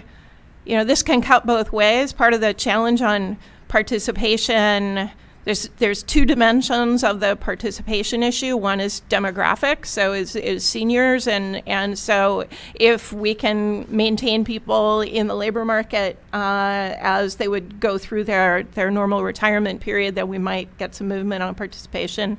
The other is from the long-term unemployed or people who've been out of the labor market for other reasons, and again, depending on where the job growth comes, we might get some traction there as well. So I wouldn't give up on participation entirely.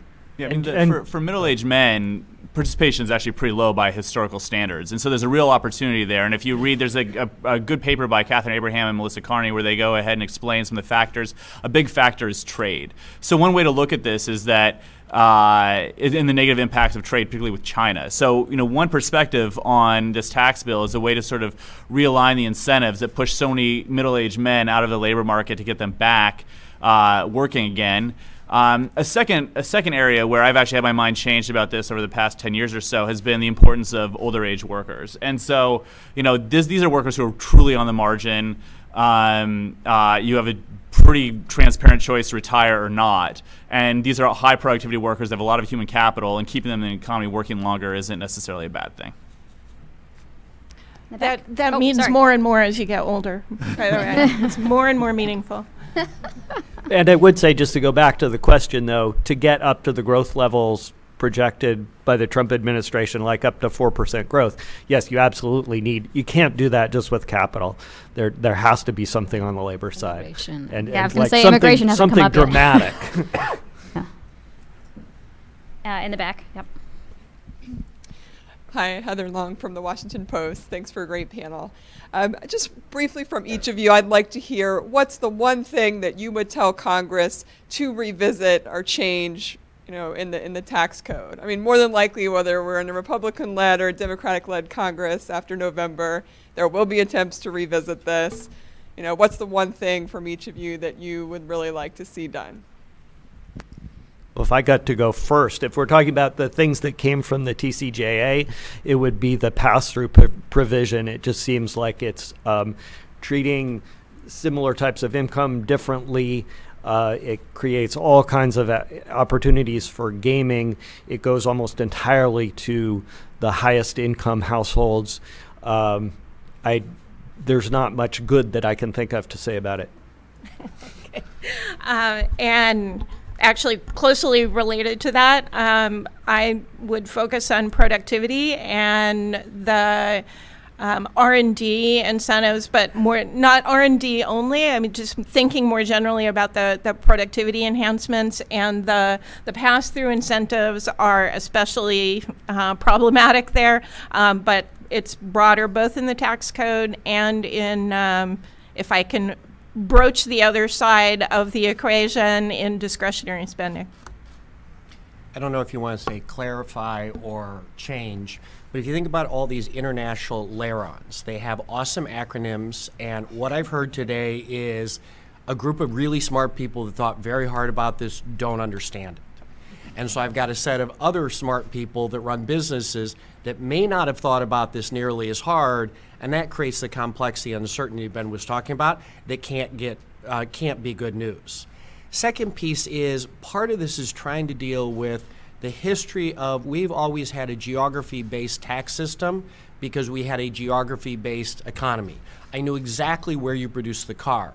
And so much of our production now is geography independent, and so we're trying to graph a geography-based system on an economy that doesn't work that way. And the solution is, we're going to make this more and more complex. I have a bet that if I've got a bunch of large, well-capitalized corporations, they can hire a lot of talent, and the more complex you make it, the better the game is for them. Complexity is always a tax on the less sophisticated and the lower capitalized, and always a subsidy on the more sophisticated and the higher capitalized. I would say look for new sources of revenue to offset the revenue loss, the deficit, and ideally a carbon tax. So if I can just put an exclamation point on Ben Page's answer, the 20% pass-through is by far the worst aspect of this tax bill. Congress should have just lit $500 billion on fire, and it would pretty much be where it was before. It's incredibly poorly designed. It doesn't do anything that we intended to do, and it loses a ton of money. Second place would be, again, the EITC. This is a bipartisan idea. We had an opportunity to actually have some bipartisan policies in this bill that would boost labor supply, would be progressive in exactly the right way. Look, we don't know a ton about certain aspects of tax policy. We know a ton about the EITC, and it works, and it should have been boosted in this bill. And this is totally off the topic, but I would say we've kind of been beating up on the tax bill a lot. One good aspect, if I was going to pick out one good aspect, it's taking all those turning so many households into non-itemizers, and there's actually a serious gain once people will have to figure out whether they're still better off with standard deduction or itemizing for at least a year or two. Once they only have to do the standard deduction, that's a real gain to people who don't have to go through nearly as many pages of the tax code, and it simplifies the tax system. It's better for compliance. That you can pick out specific things. Is it bad for charitable giving? Is it bad for the residential housing? But overall, that has to be kind of the direction, a good direction for the tax code to move. And I would think it will be. I can't imagine that ever being taken away once people are used to it. Yeah, and that goes very much toward Mitchell's point about simplicity. And so we can, it's easier to see a way to get there on the household side. So reducing the number of itemizers, dealing with the AMT, all of those things are seems simpler on the household side. On the business side, the big challenge is what I would call the waitlist economy. So we're used to a system that's built around chunks of capital that have a physical location. And all of these, going back to the intangibles, the reason they're such a big problem for compliance and tax avoidance is because they have this waitlist quality. They can be located anywhere, but they drive productivity. So we have to confront that problem in the tax code. Here. It's coming. Your left, your right. Scott Gregory. We talk a lot about wage stagnation, and I'm just not quite sure what we mean, and I hope you could help me. Is wage stagnation talking about the cash money I take home at the end of the month, or does it take into account the total cost of employment, such as the rapidly rising cost of health care, rising cost of pension plans, the rising cost of all of the other employee benefits? Right. I mean, so the wage number that we are typically looking at is hourly wages, so just the wage, like the take-home earnings. But even if you look at sort of household incomes, which include a lot of these benefits and transfer programs, I mean, there hasn't been much growth even for the middle class over the last several decades. So it doesn't matter which indicator you look at. There's been pretty much very minimal growth for the people we care about. I would also add, by the way, that if you look at employer-sponsored insurance, premiums have actually been growing pretty slowly, unlike in the individual market. So they get blamed a lot for gobbling up pay raises, but it doesn't seem like that's the primary culprit in recent years. Other questions? Right. Well, wait for the mic, please. It's coming. So, it's Charles Rosati with the question. So, in the previous, or in all the panels, every speaker has pretty much said we're in some ways in an unsustainable situation, both because of the fiscal implications as well as all the expiring provisions and all the uncertainty that's going on. So my question is when does it become evident that we're in an unsustainable situation to the level that even Congress would have to take action? I would say we're in an unsustainable position now because we can look at CBO forecast. Yeah. So clear, so excruciatingly clear that action is forced because nothing is ever, very rarely happens until it's forced. That's true. When the bond vigilantes finally strike. That's what bond vigilantes wake up. Stock market reacts. Yeah. No, I think this is a great question, though. I mean, and if our collective silence, I think, reflects how good a question it is. But so Bill Gale has he's. It wasn't a question I know the answer. No, so Bill Gale stepped out, and he's written a lot about this. But so what are the metrics by which sort of the U.S. access to capital starts breaking down? And you can start looking at 10-year treasuries. If those start to spike, you can look at our bond ratings. I mean, that's I'm just sort of elaborating on what Jan just said. But this could either happen gradually or suddenly. This could happen gradually through, just paying such a large share of our budget to servicing our debt, or this could happen suddenly with a financial crisis. One will give us some foresight, the other won't. But I think it's a terrific question. Other questions? Oh, back here. No. Hi, so I'm Funke Adoranmu from Results, and I was just curious, with the recent passage of financial reform, with the rollback of Dodd-Frank, I was wondering if there's any predictions you may have about how this will also factor in with the tax bill. Jan, that's for you. Wait, before you take her mic away, could you repeat the crux of your question? Oh, so with the passage in Congress of the financial reform, so minor rollbacks on the Dodd-Frank Act, how this may or may not have any kind of coinciding impacts with the tax bill in any way. More like in the financial sector. Yeah, and the parts of the rollback I've focused on more have been the parts focused on community banks and the smaller banks, which smaller banks and entry into that sector have struggled before the financial crisis and were particularly hard hit by the financial crisis. But many of the issues they face are also competitiveness issues. So, you know, they've been obviously very much in favor of the lifting some of the regulatory requirements that were mostly intended for larger banks. So I think they're big fans of that relief, but it doesn't address all of the issues that sector faces because it's a very, very competitive environment among financial institutions, and many of the services that they like to provide, like online banking and all of the modern things that one looks for, you know, in banking on your phone, those are scale operations, and so the deregulation doesn't solve that set of issues for them, so I think it's still a very challenging environment. So I think they're hoping the regulatory reform will help them, but these other issues, they're not related to the tax bill, they're not related to regulatory reform. I think they'll still be in a challenging environment. In the back. It's Carl Polzer. Could you comment on the downside risk of the next major recession in terms of the shock, in terms of the growth that's needed to make this thing work, and especially if it reveals that it's not the lack of ideas on the supply side, but the lack of capacity in the bottom half of the distribution to buy things, given the debt that's accumulating and that they didn't get much out of the tax bill. Thank you. That seems like a question for Jan. Yeah, I guess so. In your question, in articulating your question, you've sort of raised some of the issues. I guess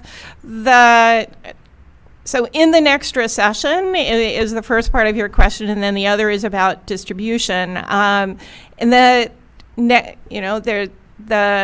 forecasts about what the probability of another recession looks like, and the hazard functions people point to, that as a boom gets longer in the tooth, and what's the probability of a downturn. Some of those measures have been rising, but not dramatically so. But we know that it's not that booms come with an expiration date, but we know that there will be a downturn, and the economy has been pretty strong, especially measured by the unemployment rate. Other labor market indicators less so, but measured by the unemployment rate. And the concern there is what I articulated earlier, is that we've used a lot of fiscal capacity already and taken the deficit to about 5% of GDP, even without the alternative fiscal assumptions, much sooner. So the trend was going in that direction, but we're there 5 years or so earlier, 4 or 5 years earlier than one would have expected. So when we talk about when will the bond market respond, what this tells us is probably earlier than it would have otherwise, and then that would be exacerbated by a downturn, because the government, the federal government, won't have as much latitude to invoke fiscal stimulus, and so that's the concern, is that we hit the bond market constraints sooner than we would have otherwise. On the distributional consequences, I mean, I think we're not expecting, this came up earlier both from Ben and from Jason, a lot of consumption stimulus from this bill, even though there's a lot of income stimulus. Translating that through to consumption, I think is pretty difficult, both because of the way it's targeted and both distributionally and in the time dimension. And so two other thoughts on that. I mean, so if you sort of separate your question in two parts, one, maybe this was so. If one separated question in two parts. One, will this forestall a future recession? I think the answer is yes. It's almost impossible to spend $2 trillion and not do that. The second is, how does this allow us to respond to the next one? Jan mostly answered that. A few other thoughts on top of what Jan said. One, this gets rid of the NOLs, which is one way of sort of allowing companies to smooth out the losses over time. And so, do I believe that the NOLs will survive the next recession? No, I think we're going to do as we've done in the past and make them more generous. The second is that one of the major strategies we've had for dealing with recessions has been refundable tax credits. So you saw this both at the end of the Bush administration, the beginning of the Obama administration with making work pay tax credits, and then payroll taxes.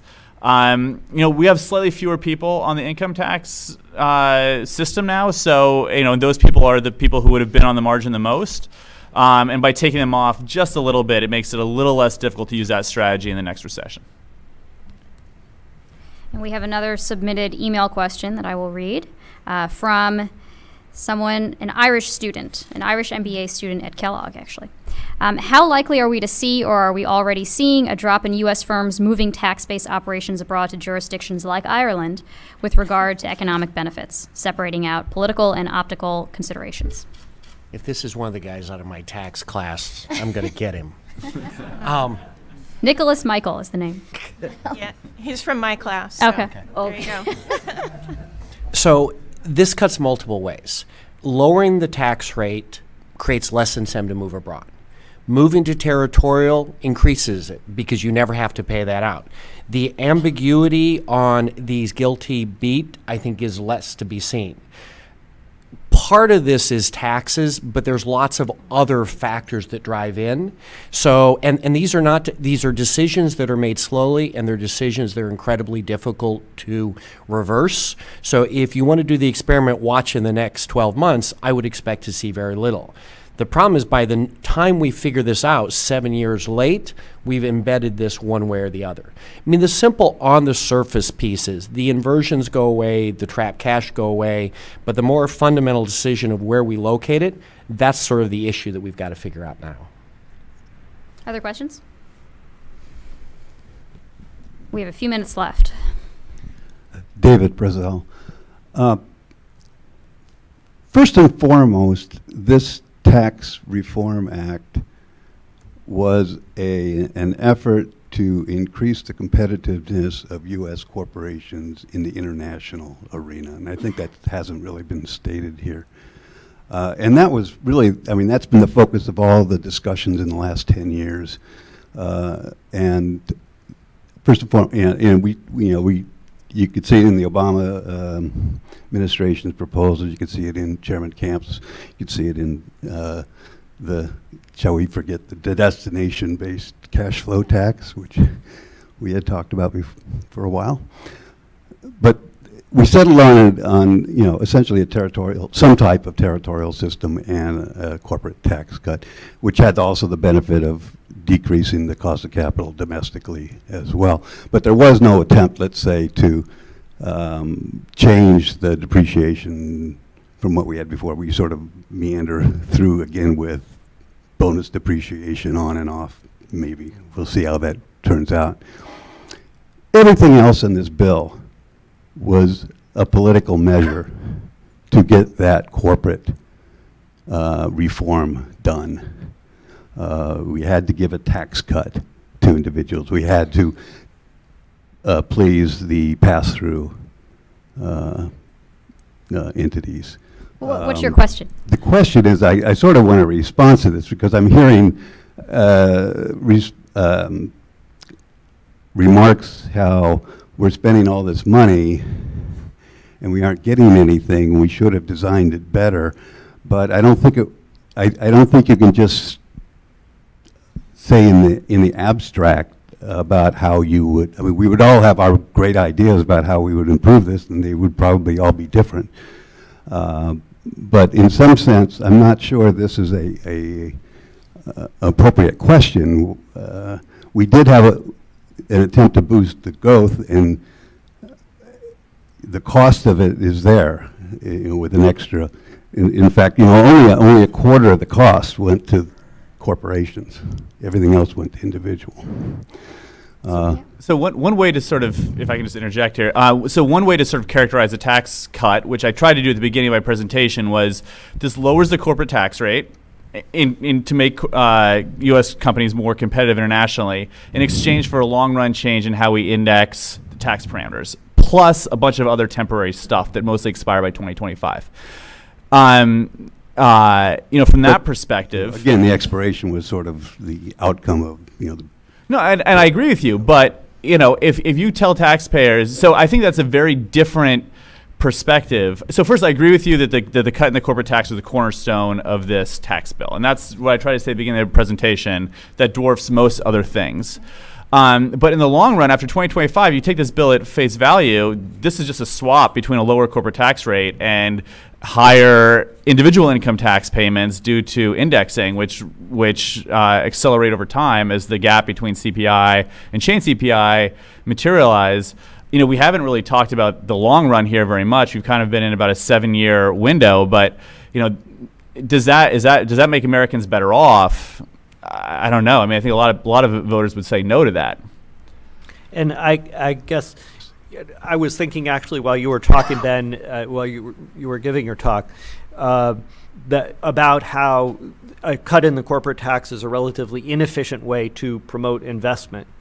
And it seems to me that it's also maybe an inefficient way to promote international competitiveness, because you're giving the tax cut to everyone. Many of these firms have no ability to move offshore. So I wonder if you had any thoughts about that.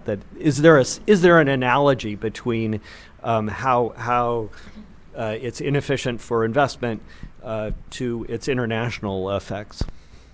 No, I agree with you completely. This was all about the business side reforms, and as I mentioned early on in my remarks, I think we did need corporate tax reform. This was something that had been discussed for several decades before we actually got it in 2017. We needed it because the U.S. corporate tax system was out of line with the rest of the OECD.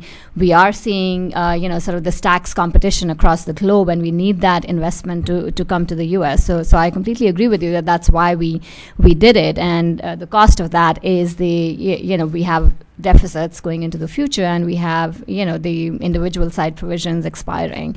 So I don't think it's wrong to sort of look at that also and say, well, there's a cost to it, because it could affect how the corporate tax reform actually plays out.